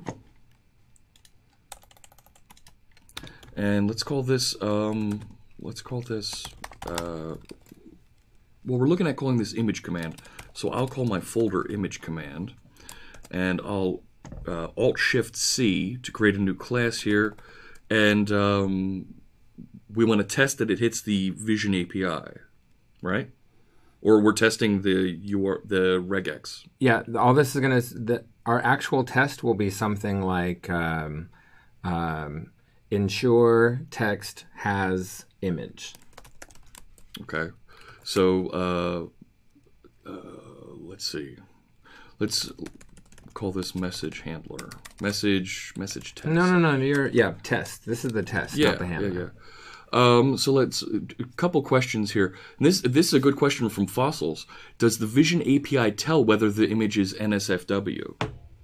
Yes, it does. The metadata comes back, and there's two things. There's I'm going to move this camera down just a tiny bit, if I can. but I'm answering the question also. There's two things, and one is called a RACI score, and that is going to be for things like bathing suits and the amount of skin that somebody is showing. And it's not even necessarily for humans, but it's everything. So there's an adult score, and which is going to be for things like nudity and for cursing, for text that may be embedded, like a GIF. And there's also there's two things. I'm not an expert in that field, so I don't know where the boundaries are drawn, but there is that data that you can certainly find there. So I've created my test class, and I forget. I'm using what am I using here? No, that's wrong class. I forget which test framework decorator. I'm using. Yeah, is it? I'm using XUnit. All right. So let's make this a public class, and let's also start the live unit testing, right? So I have live unit testing that'll run here for us. So in order just to make sure it's working, let's create a new method. Okay. So public void is true, and then inside the body of that return assert. So let's mark this as a test. Yeah, I just want to see if it's running, right? Yes. Why am I not getting... I want to get my using statement here. Hang on. Over here, right? I'm marking this... Oh, it's fact in XUnit. That's right. And then just assert is true. And then run it and make sure we're green. Right, so save, and you can see, there we go, live unit testing. So change it to false, and then it should give us red, right? Change true to false. Yes, let's do that. I'm not even going to save the file. It's running, and we're good. So we're wired up. Now, take me to that file with the sharing. Bring you in. All right, so that should have... Right. Okay, good. So I just have this stuff on my clipboard. I'm going to comment these out.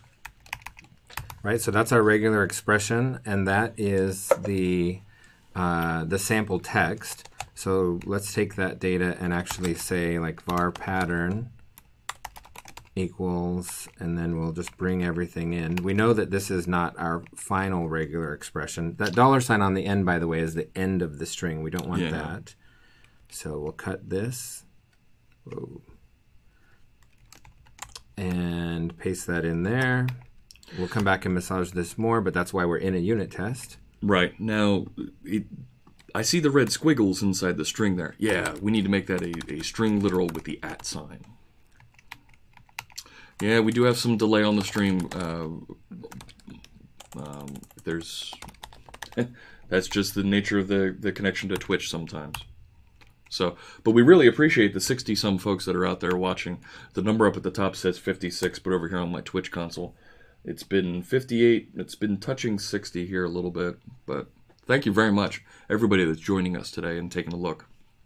All right, so I just did, again, for speed purposes, I'm going to copy-paste some things into from Docs. So I'm at docsmicrosoft.com, copy, paste, and so this is going to be pattern. And my regexec options, ignore case. We don't care about the URL. I'm going to do control dot on my machine, which is going to then bring in system text regex, which is amazing to do that over live share on your machine. So you guys saw me do a control dot on fact to insert the using XUnit statement there on line 5. Scott just did the exact same thing from his Visual Studio and got the exact same set of refactoring capabilities from over there. That's very cool. So let's return match count is greater than 0, which means that we found something. Now this should still be false. You know what? Let's up this. Let's change that from assert true. Well, I'm going to let that finish. And actually, match count isn't a thing here, right? It doesn't. Right, I've got a red squiggle that doesn't exist. I think you want to do. All right, so that was setting the match count. Oh, maybe I copied in a couple of the captures. We might have to go through the debugger and see what the M groups or the match group is coming back at. Oh, right, so we can do this. Let's just look at m dot captures dot count. Because captures is an array. Mm-hmm. I'm trying to hover over this to see I'm not getting anything. It's a capture collection. It's not quite an array, but right. I believe you're right. It does have a count property off of it. There we go. All right. Now, let me help you out here. Besides making... So true, it works, good. Yep. But we can actually change this, and I think a little bit more descriptive is, I believe there's a greater, right? Or is greater. No, I don't see is greater. I thought there was... What happens if I start typing while you're in that? Now you've done it. Larger? What do they call that? I don't know. We can... You can do the is true for now, but I thought there was a greater than method on the assert that we could use. So live code came in and told me that there is something around this. This is a new feature. I don't know how it works. Okay, well, we can dress it up later. Yeah, absolutely. So it works for now. Good. So it found that there is at least one capture in there. Right. Which is cool, right? So the regular expression that we wrote is finding the URL, but it's finding a little bit too much of the URL. It's not actually, this is any URL, not just images. Right? And we want to actually look for something that is in JPEG. So I think I want to amend that. Let's go back to, so I'm just going to search regular expression image URL. Again, we're leaning on the shoulders of giants that have already done this problem for us. Right. Philippe is asking about the live unit testing feature. Yes, this is a enterprise feature that's available in the enterprise edition of Visual Studio.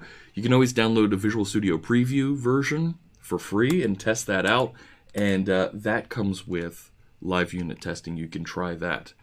Otherwise, you can actually configure the Test Explorer that I have over here on the left side to always run the unit tests after you build. So you won't get as fast a response on these things, but you can still get a similar, write some code, save, build, and get that quick feedback from the Test Explorer over here. Now you've done it. So I found a different pattern, which is... Basically, it's looking for this .png or .jpeg at the end, and it's coming back false. Our string is .jpeg. So your test is failing. This is awesome, right? Like, we're not experts at regular expression, but with the live testing, we'll be able to... Maybe you're not. Oh, no. I'm going to stick with we. Okay. And so that is... let's see if we can figure out how to munge these two together. Oh, so HTTPS works. Well, it's HTTPS with a space there, right? Do you see the space? Now, give it a second. Let's see. Nope, still doesn't have it. Right. So I think we're going to go back to pattern. Well, so this is green. So okay. What we need to do is just get the ending up into here. So I don't understand this question mark %, ampersand equals. Those are available for query string options. There's my question mark of 0 to 1. I think this may... Well, so that's doing a specific, an explicit capture of the question mark colon, right? It's actually trying to find... Excuse me. It's trying to really inspect and explicitly capture those values and put them into another match or a capture. So I think, did it run? Or we're waiting for line 13. It's running. I can hear the fan on my machine kicked up. Oh no. Let me check. So that takes a dot. That takes lots of dots. And then at the end, look at PNG or JPEG.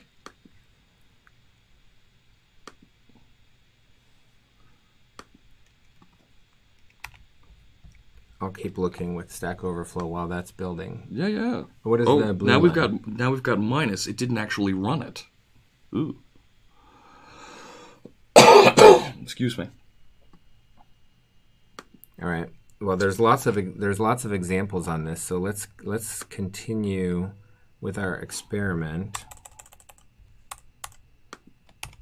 Let's try this one. Oops, that's a bad copy paste, huh? All right.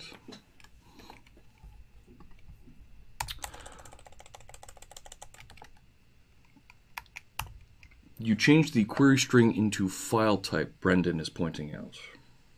Well, I got rid of the query string. So let's look at, there's a quote there. Let's escape that. Oh no, it's double quote. Let me make sure. Yep, we're at best performance over here. Let's you two don't remember regexes. Yes, I do. Haha, that fan sounds like the laptop is ready to take off. Oh wow, you guys can hear the fan? Let's see what this is. This is our third try from stealing regex, borrowing regex from Stack Overflow. So this looks pretty good. PNG, JPEG, GIF, PNG, and SVG. Maybe we don't need SVG, but let's see if we get this test passing. Let's see if it gets running. There we go. All right. Okay. Go. All right. So we're relying on the success of the unit test, and we're knowing that the match comes back. So when you deleted that extra line there, right? Was that line commented out? It was. I called it pattern and pattern 2, so we could compare them if we needed to look at what was once successful and now failing. But I think this is a good regex. I don't know if we're going to pass SVG in. I'm just going to delete that. But the rest of these look fine. PNG, JPEG, GIF, and PNG. Oh, PNG's on there twice. Why do you think that looks like a mistake? Looks like a simple mistake. Yeah, yeah. Okay. So what's neat about this, we're live sharing in, you're writing code, and my machine is testing it. I don't have any delays at all. I can't hear my fan. No, not at all. But some feedback for the live share team might be, you know what, we see the unit test passing on my machine. It might be nice to send that information over to yours so that you get a little bit of feedback. Although I think that unit test framework is something being done by a plugin. That's not Visual Studio. So those icons are something local to your environment. Oh, no. This is live. This is live unit testing here on the side. That's Visual Studio live unit testing. Okay. Right? And also the Test Explorer is Visual Studio. You know what Philippe is saying? Maybe we could try a simpler one, just HTTP star JPEG. Well, we found it. GIF, we have it working. PNG. So now we can move on, right? There, without a doubt, there's a million ways to slice and dice this cat. Sure. But now we've proven that we can, in fact, find a URL. So now what we have to do is make this run off of or transplant this code essentially into your listener of messages, right? Okay. Yes. So that we could say this is what a message that we want to inspect is. Right. Which now, thinking about it, I've got a refactoring in my head that I want to do where we now have a second command that is triggered conditionally based on some format of the text. Right. So maybe at some point I want to build into my command objects a is applicable method that'll inspect the message text and do this so that I can generically have my bot class say, is it applicable to these commands, and just fire that instead of embedding this specific logic that is really only applicable to our image command inside of the bot class. I don't know why my for each is not coming alive. Oh, maybe because of the IntelliSense is broken here. Or maybe I didn't type it right. For each. Why isn't that coming across? I'm not sure. The snippet you would think would come across. For each. enter There you or go. tab? Now, you've got it. Tab now. I know, enter or tab. I tried tab a minute ago. Try it. Yeah, see, it's not working. No. Bummer. Let's try enter. Okay, well, there we go. For each capture, C in M dot captures. Brendan's pointing out that because you have HTTP with a question mark at the end of it in the pattern on line 15, it's saying HTTP may occur. That question. Well, no. I think you were fine there. Go back. Yeah, I think that's right. Good call. Thank you. Cool. Yeah, this actually has some other fancier things that we. Well, let's keep going. Right. Let's use that for now. We've been going for about. We're almost at the 2-hour mark here. Oh, we are. Oh yeah. Gosh. We're an hour 47 in. So. Yeah, my snippets are just not working at all. Console.out, and then we'll do a C dot value, right? Mm-hmm. And now this should. Why do I have a red line there? Cannot be used. It's console.out. Right line. All right. Thanks. Oh, and did you see that? Check that out. Hang on. Look at this. I control dot, and you see how it's got these stars next to the first couple? That's what's called IntelliCode. Right. And it's telling me these are the things that folks most commonly use with this object. Now, isn't there a code sample that will actually get injected with that also? I thought I don't know. I thought it was more than just a popularity. I think it actually has a sample somehow. Well, it'll look at how you're using it, right, and actually suggest contextually based on what you're doing, right, as well. So now, where do I see your console output with this live test? Is it just in your output? So I don't. tray? I don't have. Right, I don't have output that pops up here because I'm using XUnit. If I was using NUnit, I would get that. With XUnit, I have to pass in something to do the logging for me. How about if you just right-click and debug it and set a breakpoint on line 26? I just want to see the value of what's being captured. Sounds good. So I'll click up here and I'll choose debug. Right. So I'm not sure why it's discovering. It knows what the test is. I just told it this was a test. I just want to see the value of C value. I think that's our URL. But it's not good to think. It's good to confirm. Yeah. Which I suppose we could have another unit test that does, but... So here it comes. Now, check that out. You're in That's debug mode amazing. on your machine. Yeah. Right? Yep. No, actually, unexpected error. Check the test output pane for details. I don't know why it stopped. Try it one more time. Oh, the output pane. We'll try that one more time.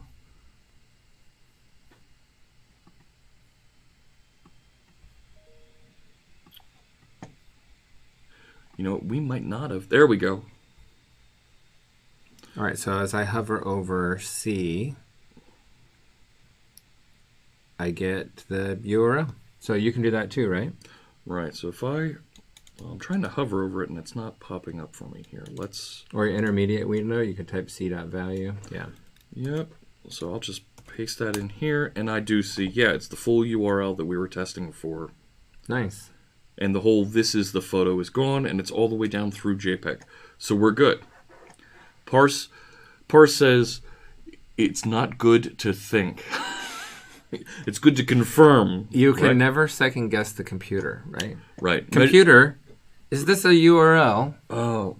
True. Right, the carpenters say measure twice, cut once, right? Yeah. So I'm going to stop debugging. So we've confirmed that C value is our URL. Right. And so now what I'm going to do, this actually is not a good unit test because we don't have code running anywhere outside the unit test, but we also want to You know what we could do to actually codify and make sure that that's very clearly, right? Well, if we say var URL equals, and then paste that in there. Yeah. And we could say this is the photo, and let's use a little bit of string interpolation here to just say... I like it. URL. And then down here, I can say, instead of this, for each assert on is this, match. Yes. All right, so we've tested that the captures assert.equal is what they use here in... That's good. URL, and then the actual that we received was, what was it, m.captures of 0 dot value. Yeah.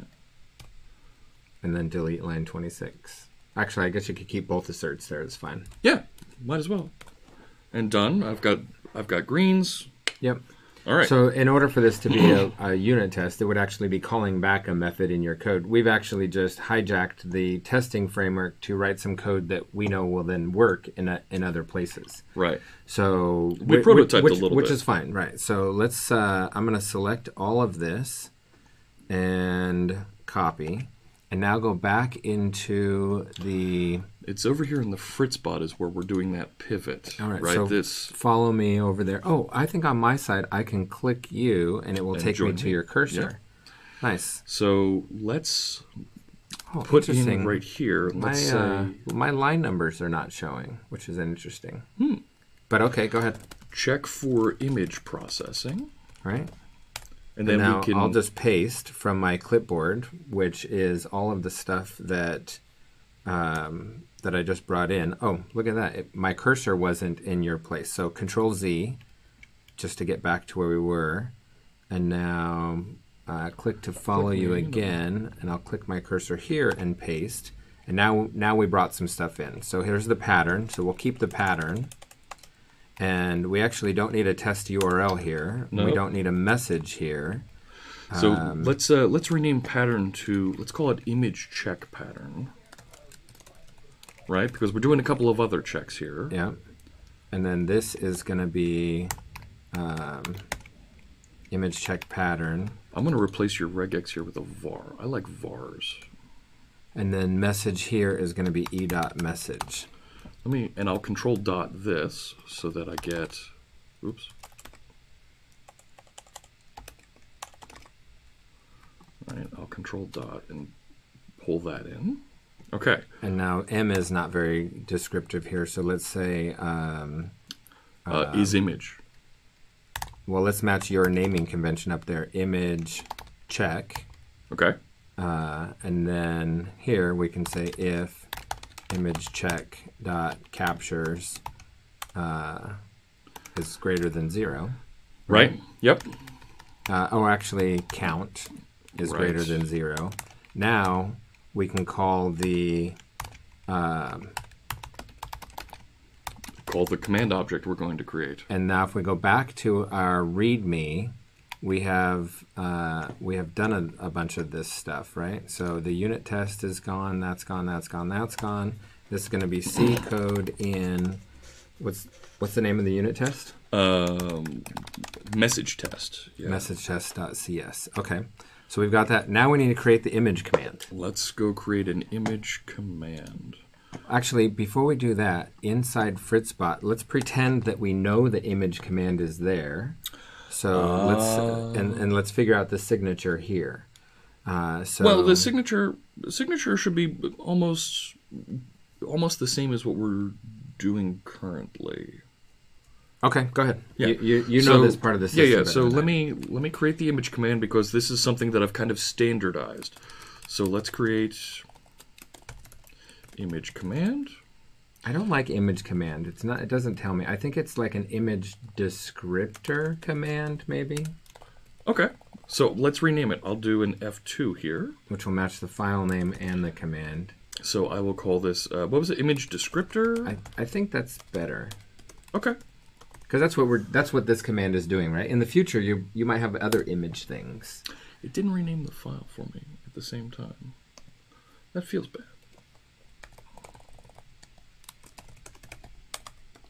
Okay. All right, so image descriptor command. That's interesting. Now it's got 2. That might be some live share feedback. Don't. It doesn't look like it's going to delete it. That's fine. Let's keep going. I think it'll fix itself. Here we. Okay. So I'm implementing this iCommand interface. Let's make this a public class. I'll control dot and implement the interface. So now I don't want to do that. Let's make this a get set. The name of this. So the name of my command here is image descriptor. and I use this feature in other places so that I can say, here's the different commands that are available. That's good. 1 second here. Just iterating through all the commands that you have live. Yep. All right, so let's go to the end here, and this is inspect images and report to the chat room what they Vision contain. description, yeah. Using Vision API. Yeah. Okay, that's good. Now execute. This is where we're actually going to go and do the thing. Okay. Now, I need access to configuration so I can get the stuff out of configuration. Okay. So how should I best pass that configuration in? Well, over here in Fritzbot, let me scroll up here. Lancer Hyena, thank you for the follow, and thank you, and Zima, thank you for the follow as well, joining us here today. So I have the configuration passed into this class, and I store it off here in the underscore config local property. So I'm going to want to pass that along. One last thing, because I know this is here. Q&A is handled separately, otherwise it just builds and adds all the various commands that I have here. I'm going to want to also remove the name. Yep. So we get rid of that one as well. Okay. So that's taken care of. But when I actually do this one-time thing to spin up and say, okay, call the new command, I'm going to say var image descriptor. Let's call it just image desk. Yeah, that's good. Equals new image descriptor command. And now I want to pass in that config so that I can grab those keys that we just initialized and be able to pass them into the method that you've already got. Okay, so I have that, and then really what I want to do after I have it is I want to say I need to wire up the chat service. So that is, right, it is sender as iChat service. Okay. And then I want to actually execute and pass in to the execute the username who actually, right, who sent the command, which is going to be e.username. You can see it there. So e-username. And then the command text, right, the text that they've sent in is e.message. Yep. And then I end with image desk command. Oh no, I'm executing, and then I just say return, because I'm done, right? I'm going to process the image. And except we don't need the image there. We don't want e-message at the end of line 163. We want the capture. We want the URL, because we already found the URL. We don't have to do it again. You're right. Okay, that's a good idea. So let's replace that then with, what was it? It was image check. It'll be image check. Captures, and then the first. Dot value. Yeah. So we have that string that we pass in. Yeah. Now I'm getting a green squiggle here, I believe, because execute it's an async task method. So let's put an await in front of that. And we're good. And we don't have a constructor on the other side that takes config. No problem. I'll control dot and generate that. Oh, and I'm looking at that file on my machine, and it just updates. It just appeared? You can't see it on your screen, but live share is amazing. I'll just F12 to go to the definition and check it out. Oh, now you can see my cursor. And I can see where you are here with the little tape flag. Yeah. And you see it stores the config in this underscore config location up here. All right, Beautiful. So I've got a private variable. Now you've already got the text to do the inspection and work with the Azure service from some of that other code that you wrote out on GitHub. So look at you actually defining parameters and writing. Well, that way you'll know what's happening later. Oh, because it's a little bit different. It's not actually the full command text. We're, in this case, only looking at the URL. Right. Okay. Yeah. So we've got the URL for the image, the username. What you're going to do, so let's just to pseudocode this. Yeah. Not even pseudocode. So just do var description equals 123 as a string. All right. And then return 123 back as the string to the stream. Okay, so I would say chat service dot send message async. And I'm going to want to await that. Yep. Right? Go to the end of the line here. And the message that I want to send back. All right, so let's do even some fancier things. Let's say on line 30, string interpolation. Let's format this with username. All right, so username. And then one thing we don't have from the full command text yet is the file name. And so I'm not actually sure. It wouldn't necessarily make sense to parse the URL because that's coming from Twitter or something else. So let's just say username, photo, description. Okay. Right? Maybe capital P will look a little prettier. And then the message we send back description. Is description. So now we just need to dress up line 30. So I need to put an async on this. Good. Now we just need to dress up line 30 to go call the Azure Vision API service. Okay. Perfect. So we need to get those keys. We'll go back to, we don't have to type this though, we can steal it from GitHub repo already. So go back to GitHub and then copy this, let's see, lines 59 all the way, just 59 through 71. Copy it all now and then we'll delete what we don't need on the other side. Is that good? Sure. All right, so we're creating a new HTTP client. Let's come back to that because we now have HTTP client factory in ASP.NET.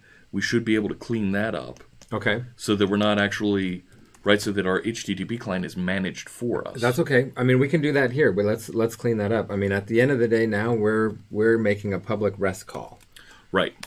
So the, where is it? Fritzbot, right, down here, right, is, go all the way up to the constructors. Control I for HTTP. If you already have it, you'll find it. Well, let's take a look. I'm not sure. Yeah, we don't have it here. Well, let's get it working, and we can make it better. I think you just need to bring in the namespace. Oh, yeah, absolutely. So using statement. Now, instead of using get environment variable, we can say underscore config, and I can reach for that specific key and put it here. So let me go over to app settings so I can get that exact variable location. Name, Vision API, base URL. But it's under Fritzbot. Oh, right. So in order to do the traversing, : so Fritzbot : that. How are we on comments? Remember, kids, document your public APIs right away. Good tip. Yes. All right, so Vision API base URL, but it is Fritzbot ahead of that. I'm a little vain. I name my projects after myself. People are saying our regex might not be bulletproof, which we already know. Yeah. Like it's not. We'll figure that out. So we may have to dress that up. We're just trying to get it working right now. Wait a sec. I put the URL there. It's not the URL. It needs to be the keys. The keys. The URL is supposed to be here. So let's put config, and then it's come here, Jeff. That with Fritzbot in front of that, and I've got an extra square brackets. Yeah. Okay. This isn't Vision base URL. It is Asterix Senath. Thank you for the follow. Appreciate you joining us. I look forward to seeing your comments in the chat room. All right, so let's replace it. So now I'm pulling the API key that I have saved in my secrets location. So my URI here, let's change this into a var. Good. Var body equals, and then here's media URL. That's what you were using. Full command text. Right, which is and we know because we documented it. All right, so now we have that. Good. We're encoding to get back some JSON. Now, what you don't have is the Vision description class. So that's why you're getting line 43. So you probably already have Newtonsoft, so you can bring in JSON convert, the namespace. Yes. Let's do that. We'll solve one thing at a time. All right. Now it's trying to deserialize of T, and you don't have T, which is vision description. Now this is pretty cool, and I did a little bit of work. Visual Studio has this feature. Everyone on the stream has probably used it. Paste JSON as class. Yes. That's nice. So let's go back to GitHub and let's steal vision description. And I don't know where you want to put that in your... So I don't see... Is it in models? Yeah. Look at that. Media, vision description. There it is. Yeah. So I'll just navigate right to it. And this may have some Twitter stuff in it. So let's confirm that it's isolated. Oh, keep going down. Media, metadata, categories, detail. Okay, good. So I think this is really just a... Go to raw. Perfect. You got that. And do a Control A. All right. So outside of commands, this is really kind of a helper class. So no, it's a model. Okay. All right. So let's add a folder for models. Do you already have models somewhere? Not inside this class library. Okay. Right. So now I'll add a class, and this was vision description. Vision. Move that modal up an inch, and you'll see we can confirm that. Up. Yeah, vision description. There we go. All right. And I will just paste that in, but let's make sure it uses not your namespace, but now my namespace of Fritz, chat, bot, models. Yep, good. Save, close, go back to the other side, and Control Dot should bring that in for you, right? Yeah. Models. Okay, so now... We don't want to return it. Right. So set that as the result. Well, we already have a result up here. All right. Let's call this... let's just call this vision description. That's good. I like that. And then line 47, change 1, 2, 3 to curly brackets, vision description, dot description. Now, something that's interesting here, a little bit of human nature. Mm-hmm. Because I did the Vision API bot, the first thing people try to do is break it, which is weird. Like, they send super abstract pictures of... Like a Picasso that's abstract. No. Like, they'll send a picture of nothingness. Oh, like just solid white screen? Or like a mangled flower. Like in Vision API basically has a model. It knows, like, I don't know, X thousand objects. Like if you send a flower or a guitar, as that was our test case, it knows what that is. Okay. But if you send like a puppet that's upside down, hidden half by a coffee cup, they try to confuse it, which is legit. Like, you're a developer, you want to say, hey, what's it going to think that this is? Sure. So the reason I'm talking about that is one of the things that you get, pull up IntelliSense off of Vision description, right before dot description, just do dot and see what the IntelliSense is there. See how you have a... Well, we can actually go into that object. Yeah, let's go into the object. There's a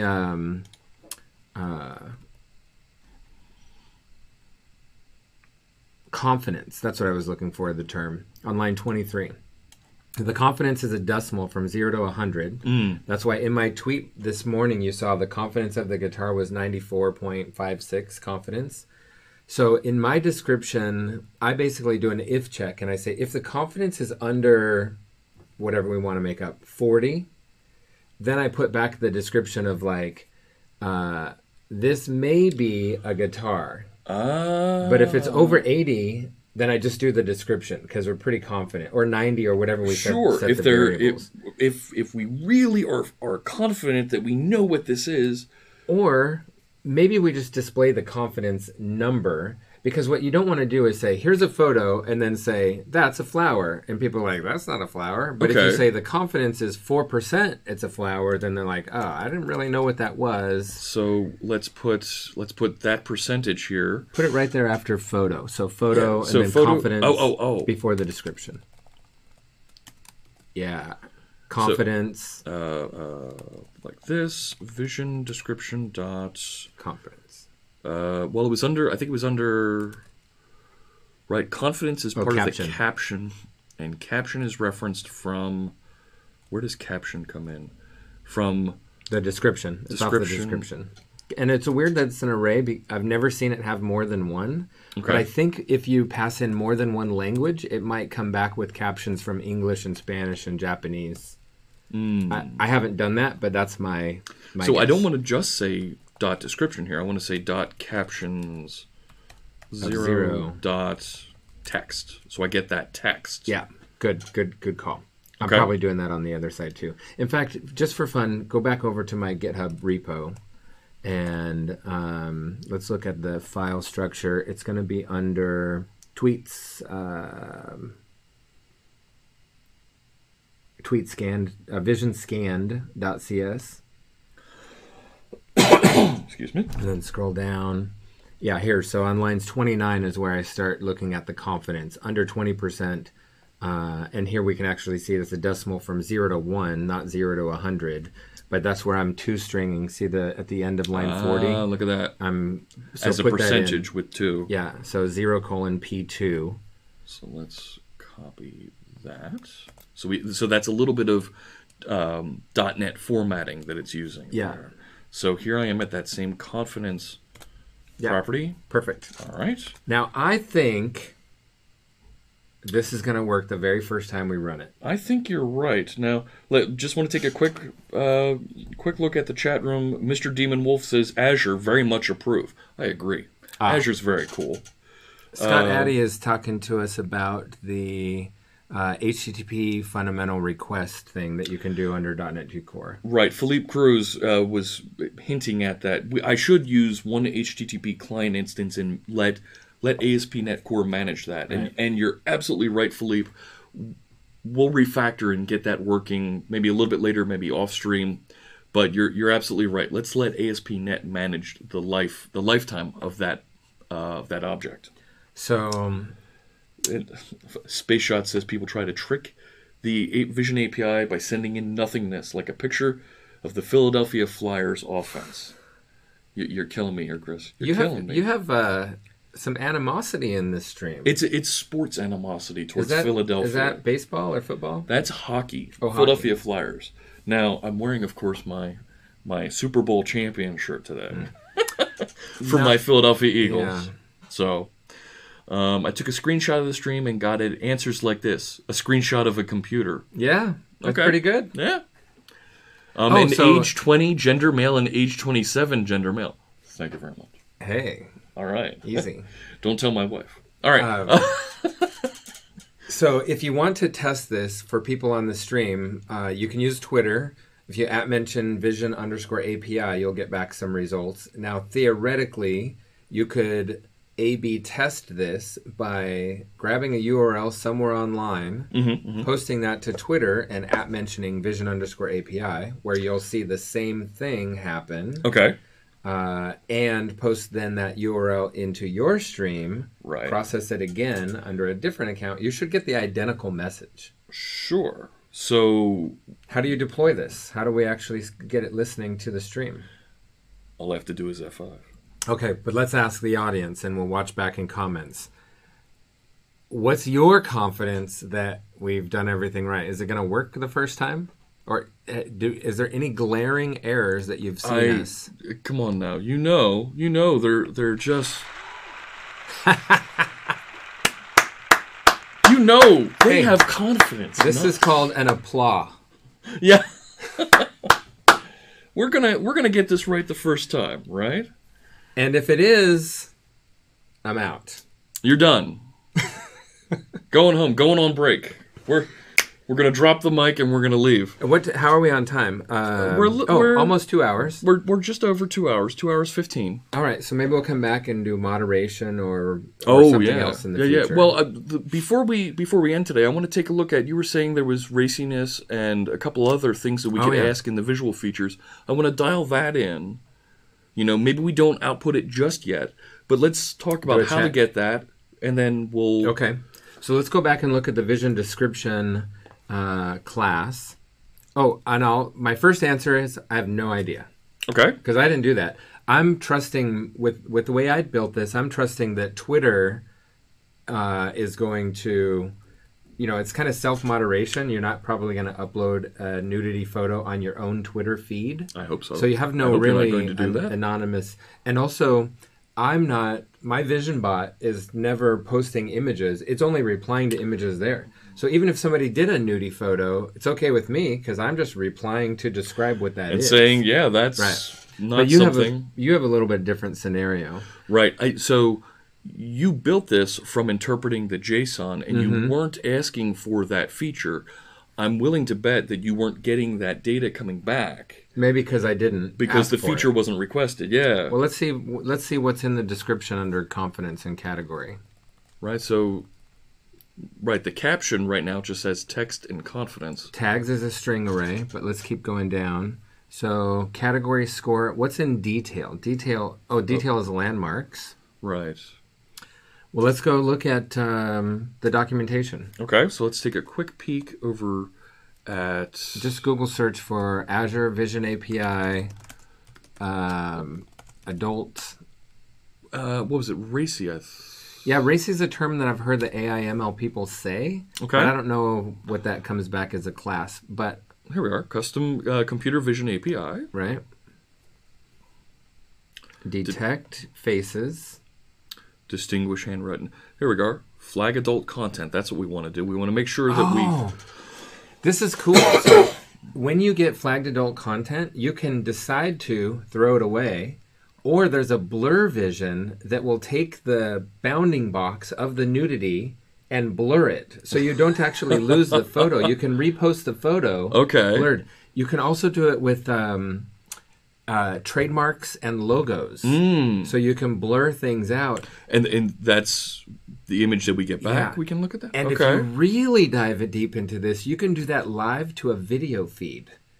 So if by chance your video feed had like a Microsoft logo in the background, but you didn't have permission to do that, you could blur it out. Oh, cool. Through the, we're just getting started on Vision API with the textual description. You could build your whole career understanding this.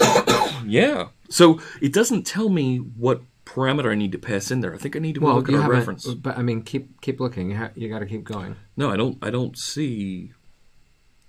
Right, I don't see commands here. This is more of a feature description. Let's see. Don't give up just yet. I think we may be passing it. Sorry to touch your screen. That may be. You're touching my screen. As long as the extension is in lowercase, it might work. Oh, that's a good point. The what? I think we said ignore case. I said ignore case on the right. Yeah, so we're okay there, Smab. Among the various visual categories, the adult and racy group. Okay. So maybe we are getting it back because we have caption groups. Which enables detection of adult material and restricts flagging adult content. I think we need to actually request that it performs that analysis. Filter for adult and racy content detection can be set on a sliding scale to accommodate the user's preference. So that's going to be a 0 to 1 also. Yeah. Where you can get, like, for example, if you were to take a picture of people jumping off a boat, they would be in their bathing suit, and that may be considered offensive in some regions of the world. Okay. And so you can set your sliding scale of what you want. So, let's look I give in, and you're right. Let's look at the API docs of cognitive services. And here we go. Visual features. There we go. So, right, there is... Right, so this was... we saw in your API that you were building, we were asking for description and color and tags, faces. And adult. So adult, I think, is the one that we want to add on here. So let's go back to the code. Yeah. And look at where I add the query string properties. So that's where I'm asking description, color. Just add adult there. Yeah. Now, one thing that's it won't break because the deserializer will still work, but we want to look at the value of result on line 43 as it's running, capture the JSON, and then we'll repaste that JSON as class because then it will have the adult properties in it, which we don't have yet. and then we'll be able to analyze them. So it's a little chicken and egg thing right now. Right. So just to answer a Strix question there in the chat room, so what we're doing is we're going to allow folks to post images into the chat room here on Twitch, and we're going to inspect it, and we'll be able to make decisions as far as moderation regarding what exactly that person is linking to. So this is going to use the Azure Cognitive Services Vision API to inspect, an image link that someone might post and tell us whether it has adult content, whether it's safe for work, and also give a short description with a little bit of confidence information, how well it knows and thinks it is what it is, back into the chat room. Right. So here's a question for you. Forget about the streaming chat and deployment for just a moment. Let's write another unit test that spins up a new I command, sends in your configuration, and then calls this method with our guitar image, which we already have the URL for. That's already in the unit test. Then with the adult flag on, we'll get back the JSON there in a controlled environment, and then we can fix this class and then do an adult check, and then maybe our description... Actually, you're never posting back the image, and we're not deciding whether or not the image is allowed yet. Maybe this returns task of bool that will then allow you to kill the rest of the command processing. So it already stops processing back in our bot. Not yet. You're not returning. You're continuing there. No, I'm not. Right down here inside of the image check. Right after the execute happens, it stops. Oh, right. But you don't have to have a return on line 164. You could just continue doing more stuff. Sure. Because if somebody includes an image URL as part of their question... That's okay. There's ignore the rest of this. So your business decision is if any message comes in with the photo URL, that's all you're going to do is analyze that and be done. Okay. Yeah, all right. That's good then. Smab asks a good question. At which point will Nightbot interfere? So Nightbot is a public bot that you can use that is currently right now very aggressively moderating the chat room, and any URL that it sees it blocks and it throws out if it's not coming from a moderator or from the channel broadcaster, from me. So that means that people actually are not going to see the URL. Maybe we should, if it comes back without adult or racy, whatever we decide that score is, maybe your bot should post the image back to say, Scott posted this photo, description of the guitar. Right.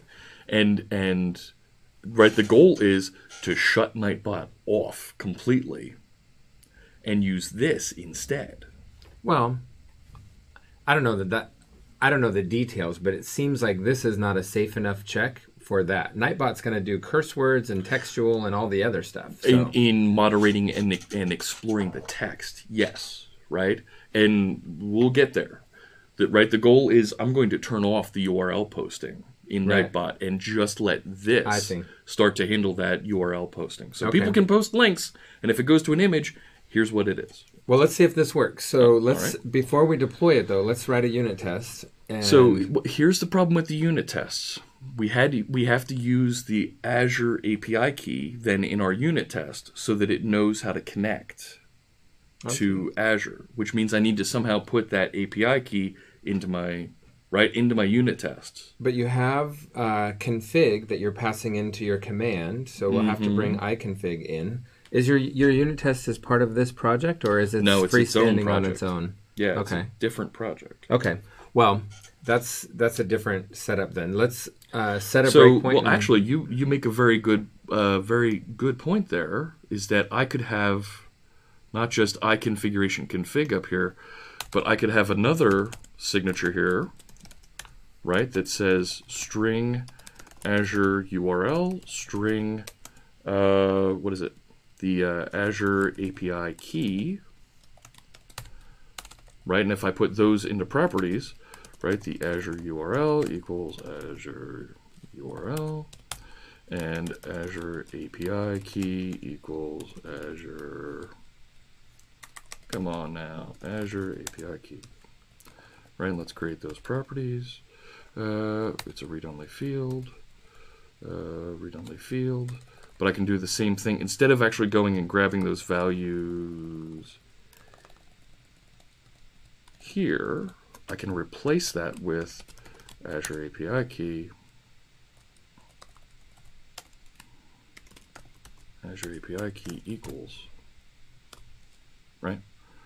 And just do that little refactoring real quick here. Where was it? There, that one. And replace this with Azure URL. Mm-hmm. And then Azure URL equals. So now for test purposes, use this so that I could pass in that URL and API key and test directly. And you're saying that you would... How are you going to get iConfiguration in your unit test, or do you already have that? So don't pass it in. Use this constructor here on line 26 in my unit test. Because then the method's not using config for anything. Exactly. Okay. Which, right, actually leads to, right, I don't need that.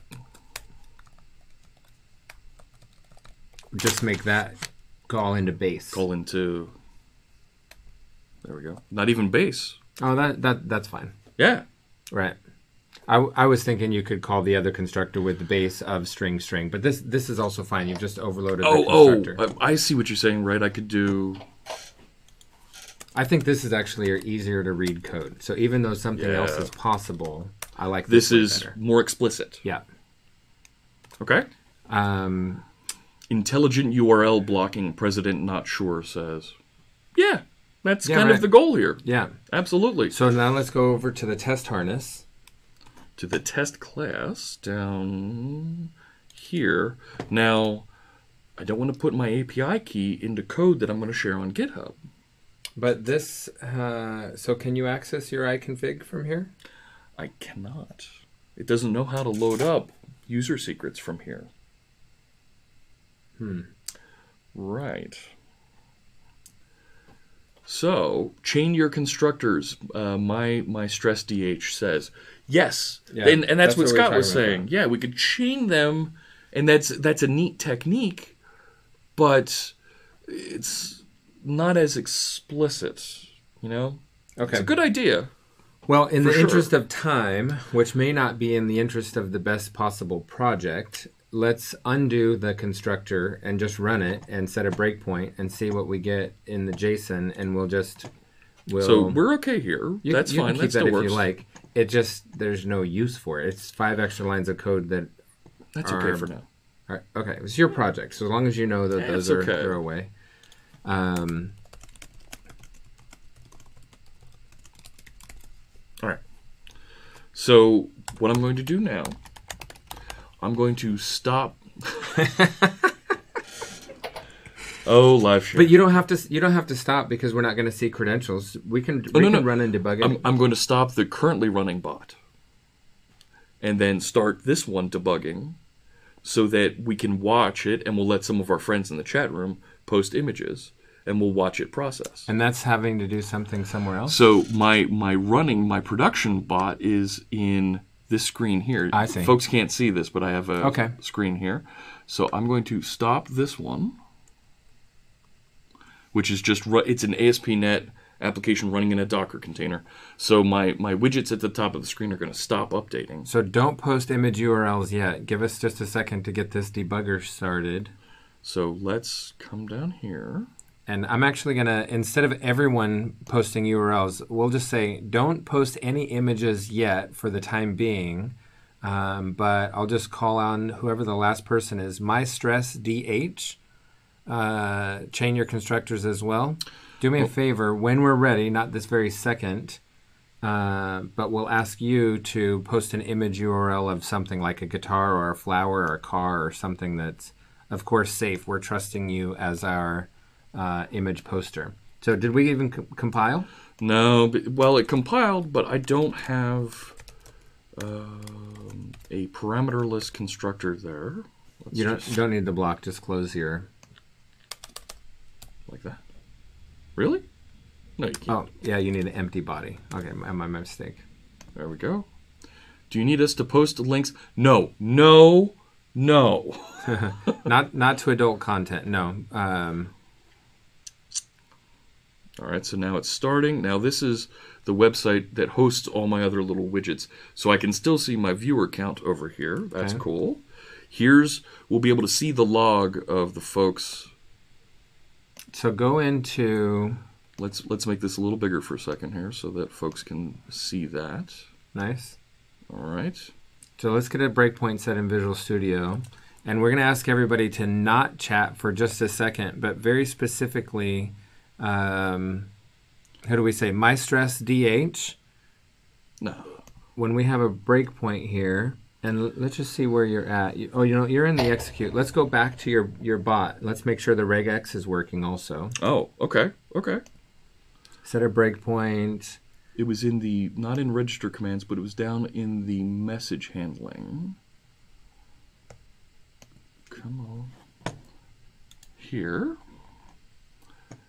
So check for image processing. Right, so I would set a break. Let's set a breakpoint on 157. Do Control KD and format. Oh, you know what? Let me do that on my side. I don't think you can while we have the debugger attached. I can't? Okay. No. All right. Okay. Well, I can actually trigger a message from over here, right, that has an image. Right? Oh, okay. Oh, I suppose I could too. I'm on my iPad. Right, and... right, if I go and find just in...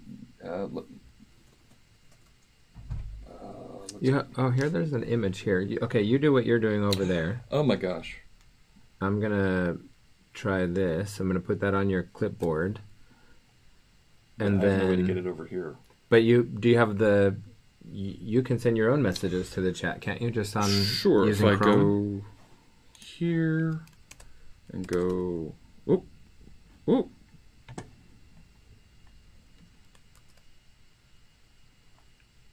Where am I? All right. It doesn't... Are you still debugging? Are you blue or orange? It looks like your debugger stopped. It broke. Try that again. Try that again. I like that trick, by the way, how Visual Studio turns orange when it's debugging. Yeah. It's very in your face, like we just saw. Okay, now for some reason it crashed. Oh, that was my Control C to copy. Copy, paste? Yeah, right? No, Control C is fine. That wasn't it. Okay, maybe. I don't know. Brainstorming. Okay, so something happened and it crashed. All right, how about I can post it on my side. I have it over here. Okay. I'm going to look at my log here and figure out why did it crash.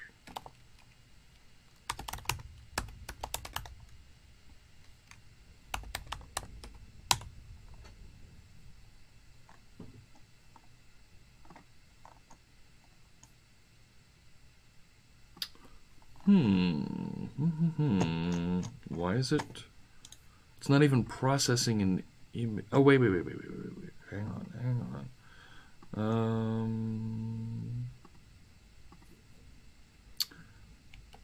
I always wondered why that turned orange. Yeah. Makes it a little bit clearer what's happening. I'm wondering. Let me go back to this. I'm going to look at my user secrets real quick. Come on. And I want to make sure that it's not trying to connect to Mixer, and that's what I'm afraid is going on here. And it is not right now trying to go to Mixer. So let's go back to our code. App settings. Stream services. I'm going to remove that. I have a feeling... X save. Let's try this one more time.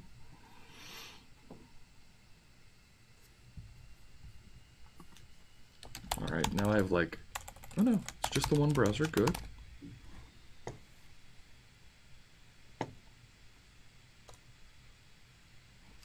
There we go. Match on the message. It does not help make it clearer. Okay, that's fine. So we got that. So we're getting messages, so get rid of that breakpoint, and we'll go to the next one. Hello world, I've got your hello world. Okay. And now here comes the So I'm going to grab that, and I'm just going to add a watch for that real quick. Where is it? Watches. I don't see watches. I thought there was... You can right-click, and then I just copy and add it down manually for watches. It used to be, or quick watch was like Command-Shift-Q. No. All right, let's just copy that. You know what? I'm not at a breakpoint. That's why. So, okay, here comes the message. Go ahead. Take your breakpoint off of 157, so we don't actually care about that anymore. And here it comes. All right. So now you can add your watch. I'll right-click, add watch. There it is. Hello, Vision API. Terrific. All right, so now we're going to kick that off. No, not continue. F10. Let's walk through and make sure that we're getting the value. F10. And the value is the URL, so F11. That looks good. Good. Now let's walk through this. Because remember, our goal is to get result. I guess you can F5. I like to step through stuff, because if it breaks... Let's F5. Well, all right. So it got a response. 200 okay. So far, so good. Look at content, which is our URL body, right? That's good. Yep, you can see that there. So there's some JSON in there. Yep. Okay, so now F10. Deserialize it. So now I have a vision description object that has a description that says... But this is actually false right now because it doesn't have the adult stuff. So it's close-up of a guitar. So we have found success with that, but we don't have the adult stuff. You have to hover over so API response. Well, that's just a response. We need to get the string, right? All right, so let's look at that in the JSON visualizer.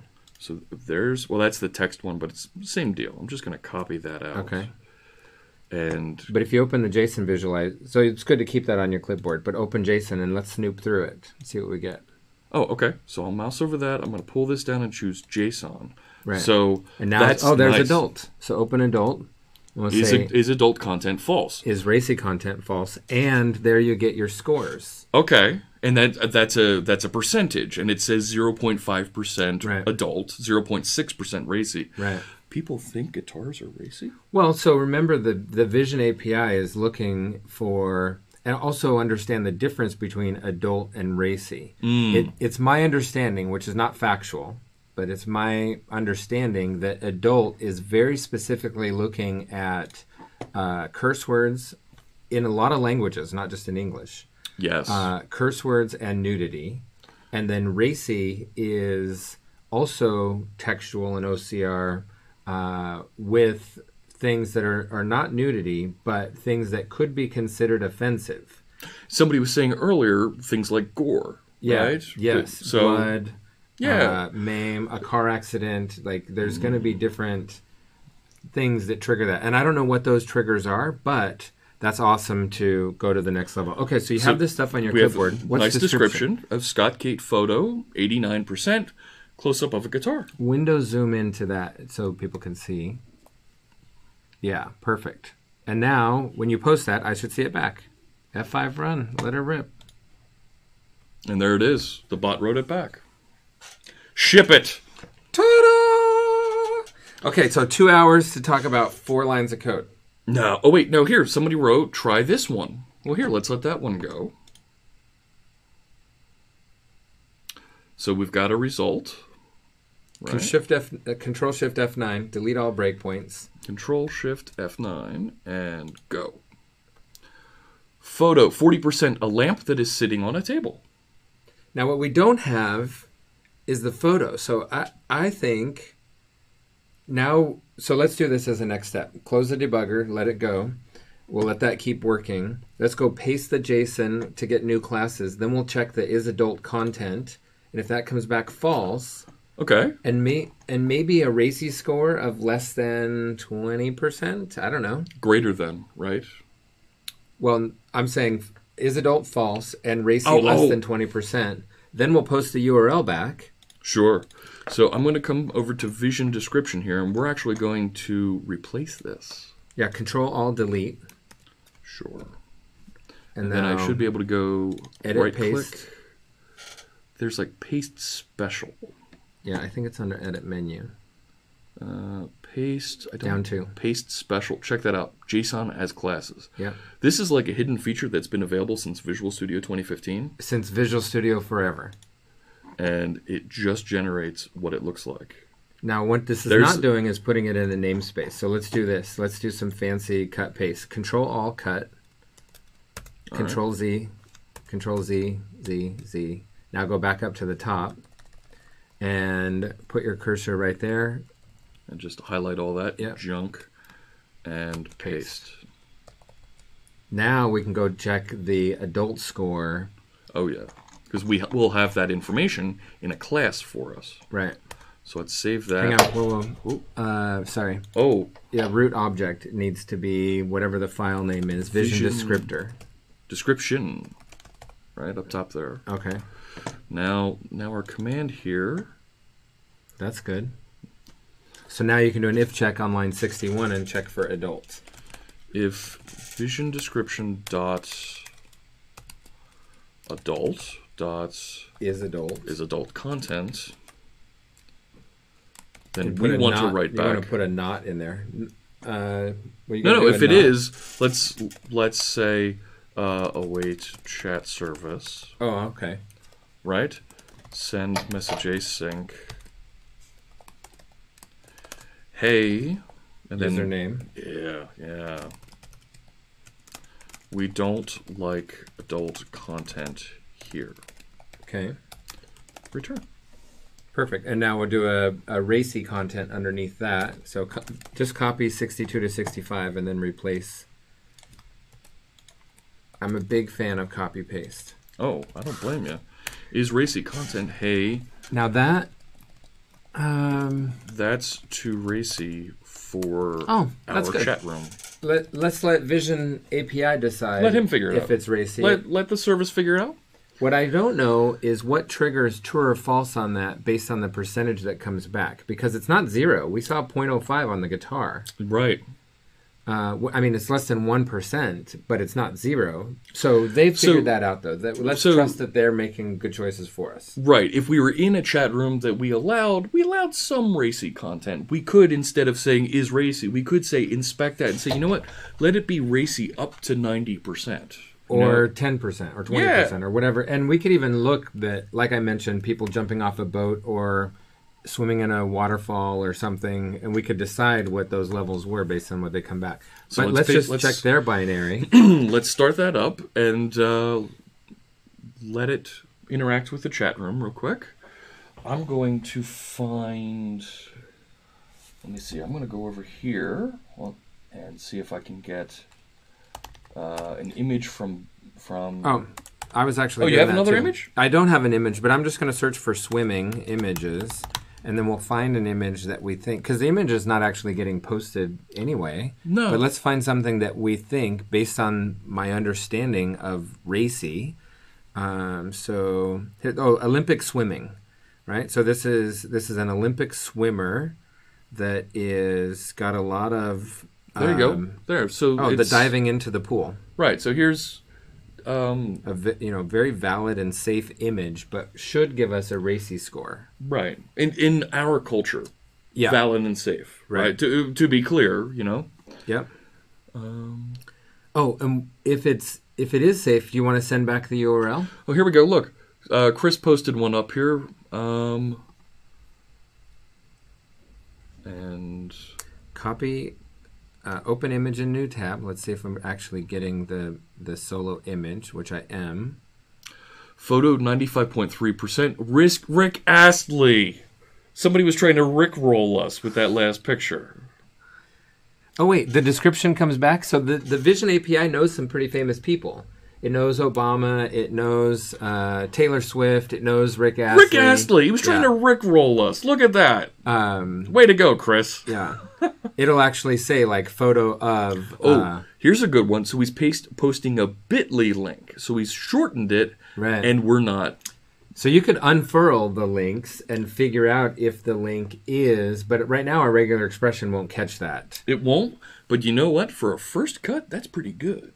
Yeah. But all right, so you have this picture of it's the Olympic swimmers diving into the pool. Yeah, it's the start of a race. And let's come back here, and I'll just say swimming, and I'll paste the image.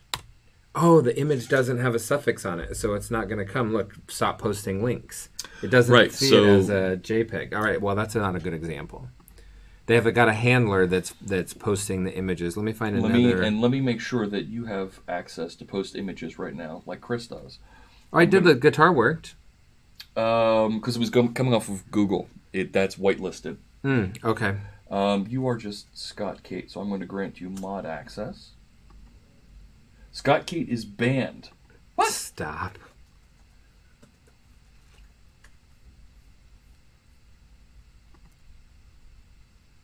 Open image in a new tab. Let's see if this has... Okay, here's a JPEG. Let's try this again. Am I really banned? No, I just said hello world. And that's coming through the chat. Yep, you're in. Hang on 1 second before you do anything. There you go. Now you have moderator access. You should be able to. All right. I'm posting the swimming link. This is synchronized swimmers. Okay. And let's see if it comes back. A group of people swimming in a pool of water. So it didn't mark it as racy. Okay. Well, I'll let you find those boundaries. Absolutely. We can figure that out later. But this is pretty cool. We now have a way to, there you go, a close-up of a baby from Fossils. I'm looking for Fossils link that he posted. How about this? Change the description now. Now that we can rely on Vision API to know that it's safe, let our bot post the image back at the suffix of the message. Oh, here we go. I am a meat popsicle. That's too racy for it. All right, so what did he post? Let's... Wait. We might not want to look.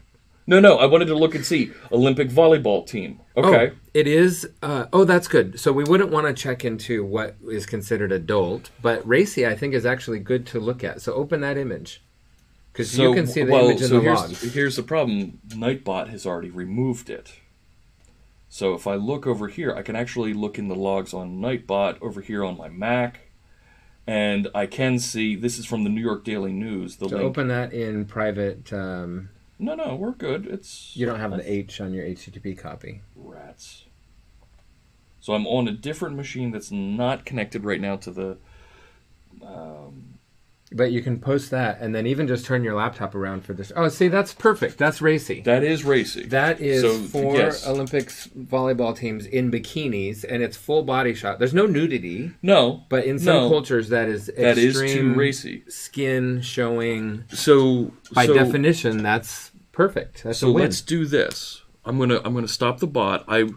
Let's add that racy percentage to the command output, right? Oh, because we have the confidence. Right. But that's only if it's successful. So I can say vision description dot adult dot racy score. Yeah. And formatted. Then, right, and that was, what was it, comma 2? No, comma 0:P2.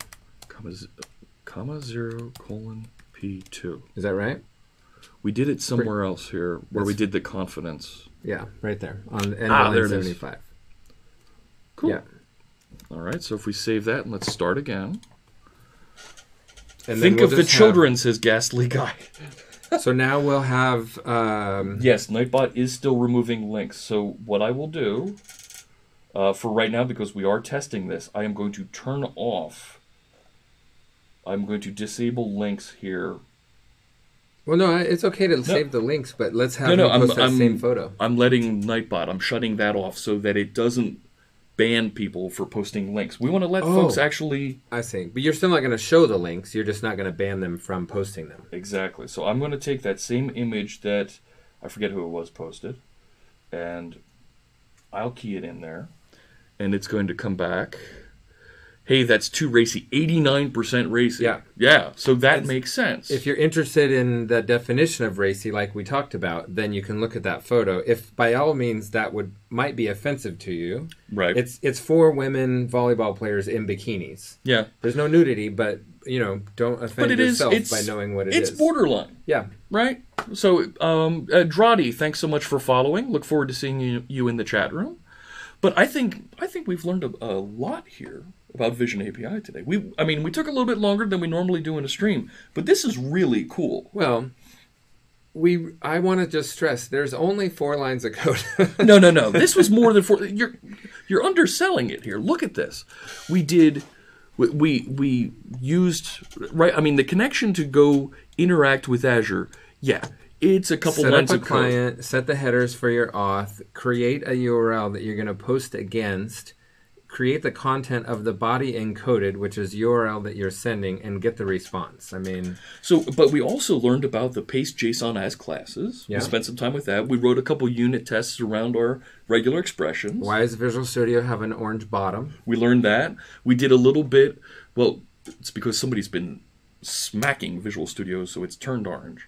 Attached to the debugger, more precisely. That's exactly why. I'm sorry, debugger attached to process. We did a little bit of Visual Studio live share here. So because I'm running this right now and I have the website out here, you can actually see the same website on your machine. It should have, because you're attached, launched it over there. Yeah. And you could tick through. I started shutting down, so I don't have it anymore, but yeah. Okay. But I think... we've really accomplished something kind of cool here. World Wake says, just joined. Are we trying to build Nip Alert? No, we're not building. So that's a reference to Silicon Valley. Space Shot TV posted Satya Nadella holding a sign. I don't know what the original photo was, but it had the facial recognition to know Satya Nadella. Satya. Yeah. Very nice. So Nightbot does... think it was just looking at links and saying stop it and banning people, but now we have a little bit of control to be able to say this is adult, this is racy. Now, to finish the thought here, inside of chat service, right, I can actually, because I have a method to do this, I can say chat service dot ban user. If they post something adult. Exactly. And what does ban do? It lets them continue watching the stream, but they can't post any more content? They can't comment. Now, I don't think I have that wired up with all of my APIs that I built yet. So I'll finish that bit later. Make it a to-do and That's comment. That's a great idea. To-do. Let's do to-do. Ban user. Ban user. Well, let's start off with, timeout... ban user. For racy, I think we definitely want to make it a timeout user. Banned for 1 day. Sure. Or 20 minutes. Sure. I mean, I don't know. If you're talking about swimming, then that's an appropriate picture. If you're not, then it's probably not. Sure. That makes sense. So there's a little bit to do there. I want to save this. Let's collect everything that we've done here. So I've got 5 files that were added, 2 that were changed. Oh, wait. Oh, no, that's okay. I was going to say I could do this through the shared command prompt, but that's just showing more of live share. How are you on time? Do you have to go? We have 3 minutes. I'm fine on time. I'm going to share the command prompt, and I'm going to let you do the git commit. I already shut down, so you have to send me a new share. Oh, God. Actually, it's the same link. I'm still sharing. Go back into... Is it the same link? It's the same link. So that was Twitter DM.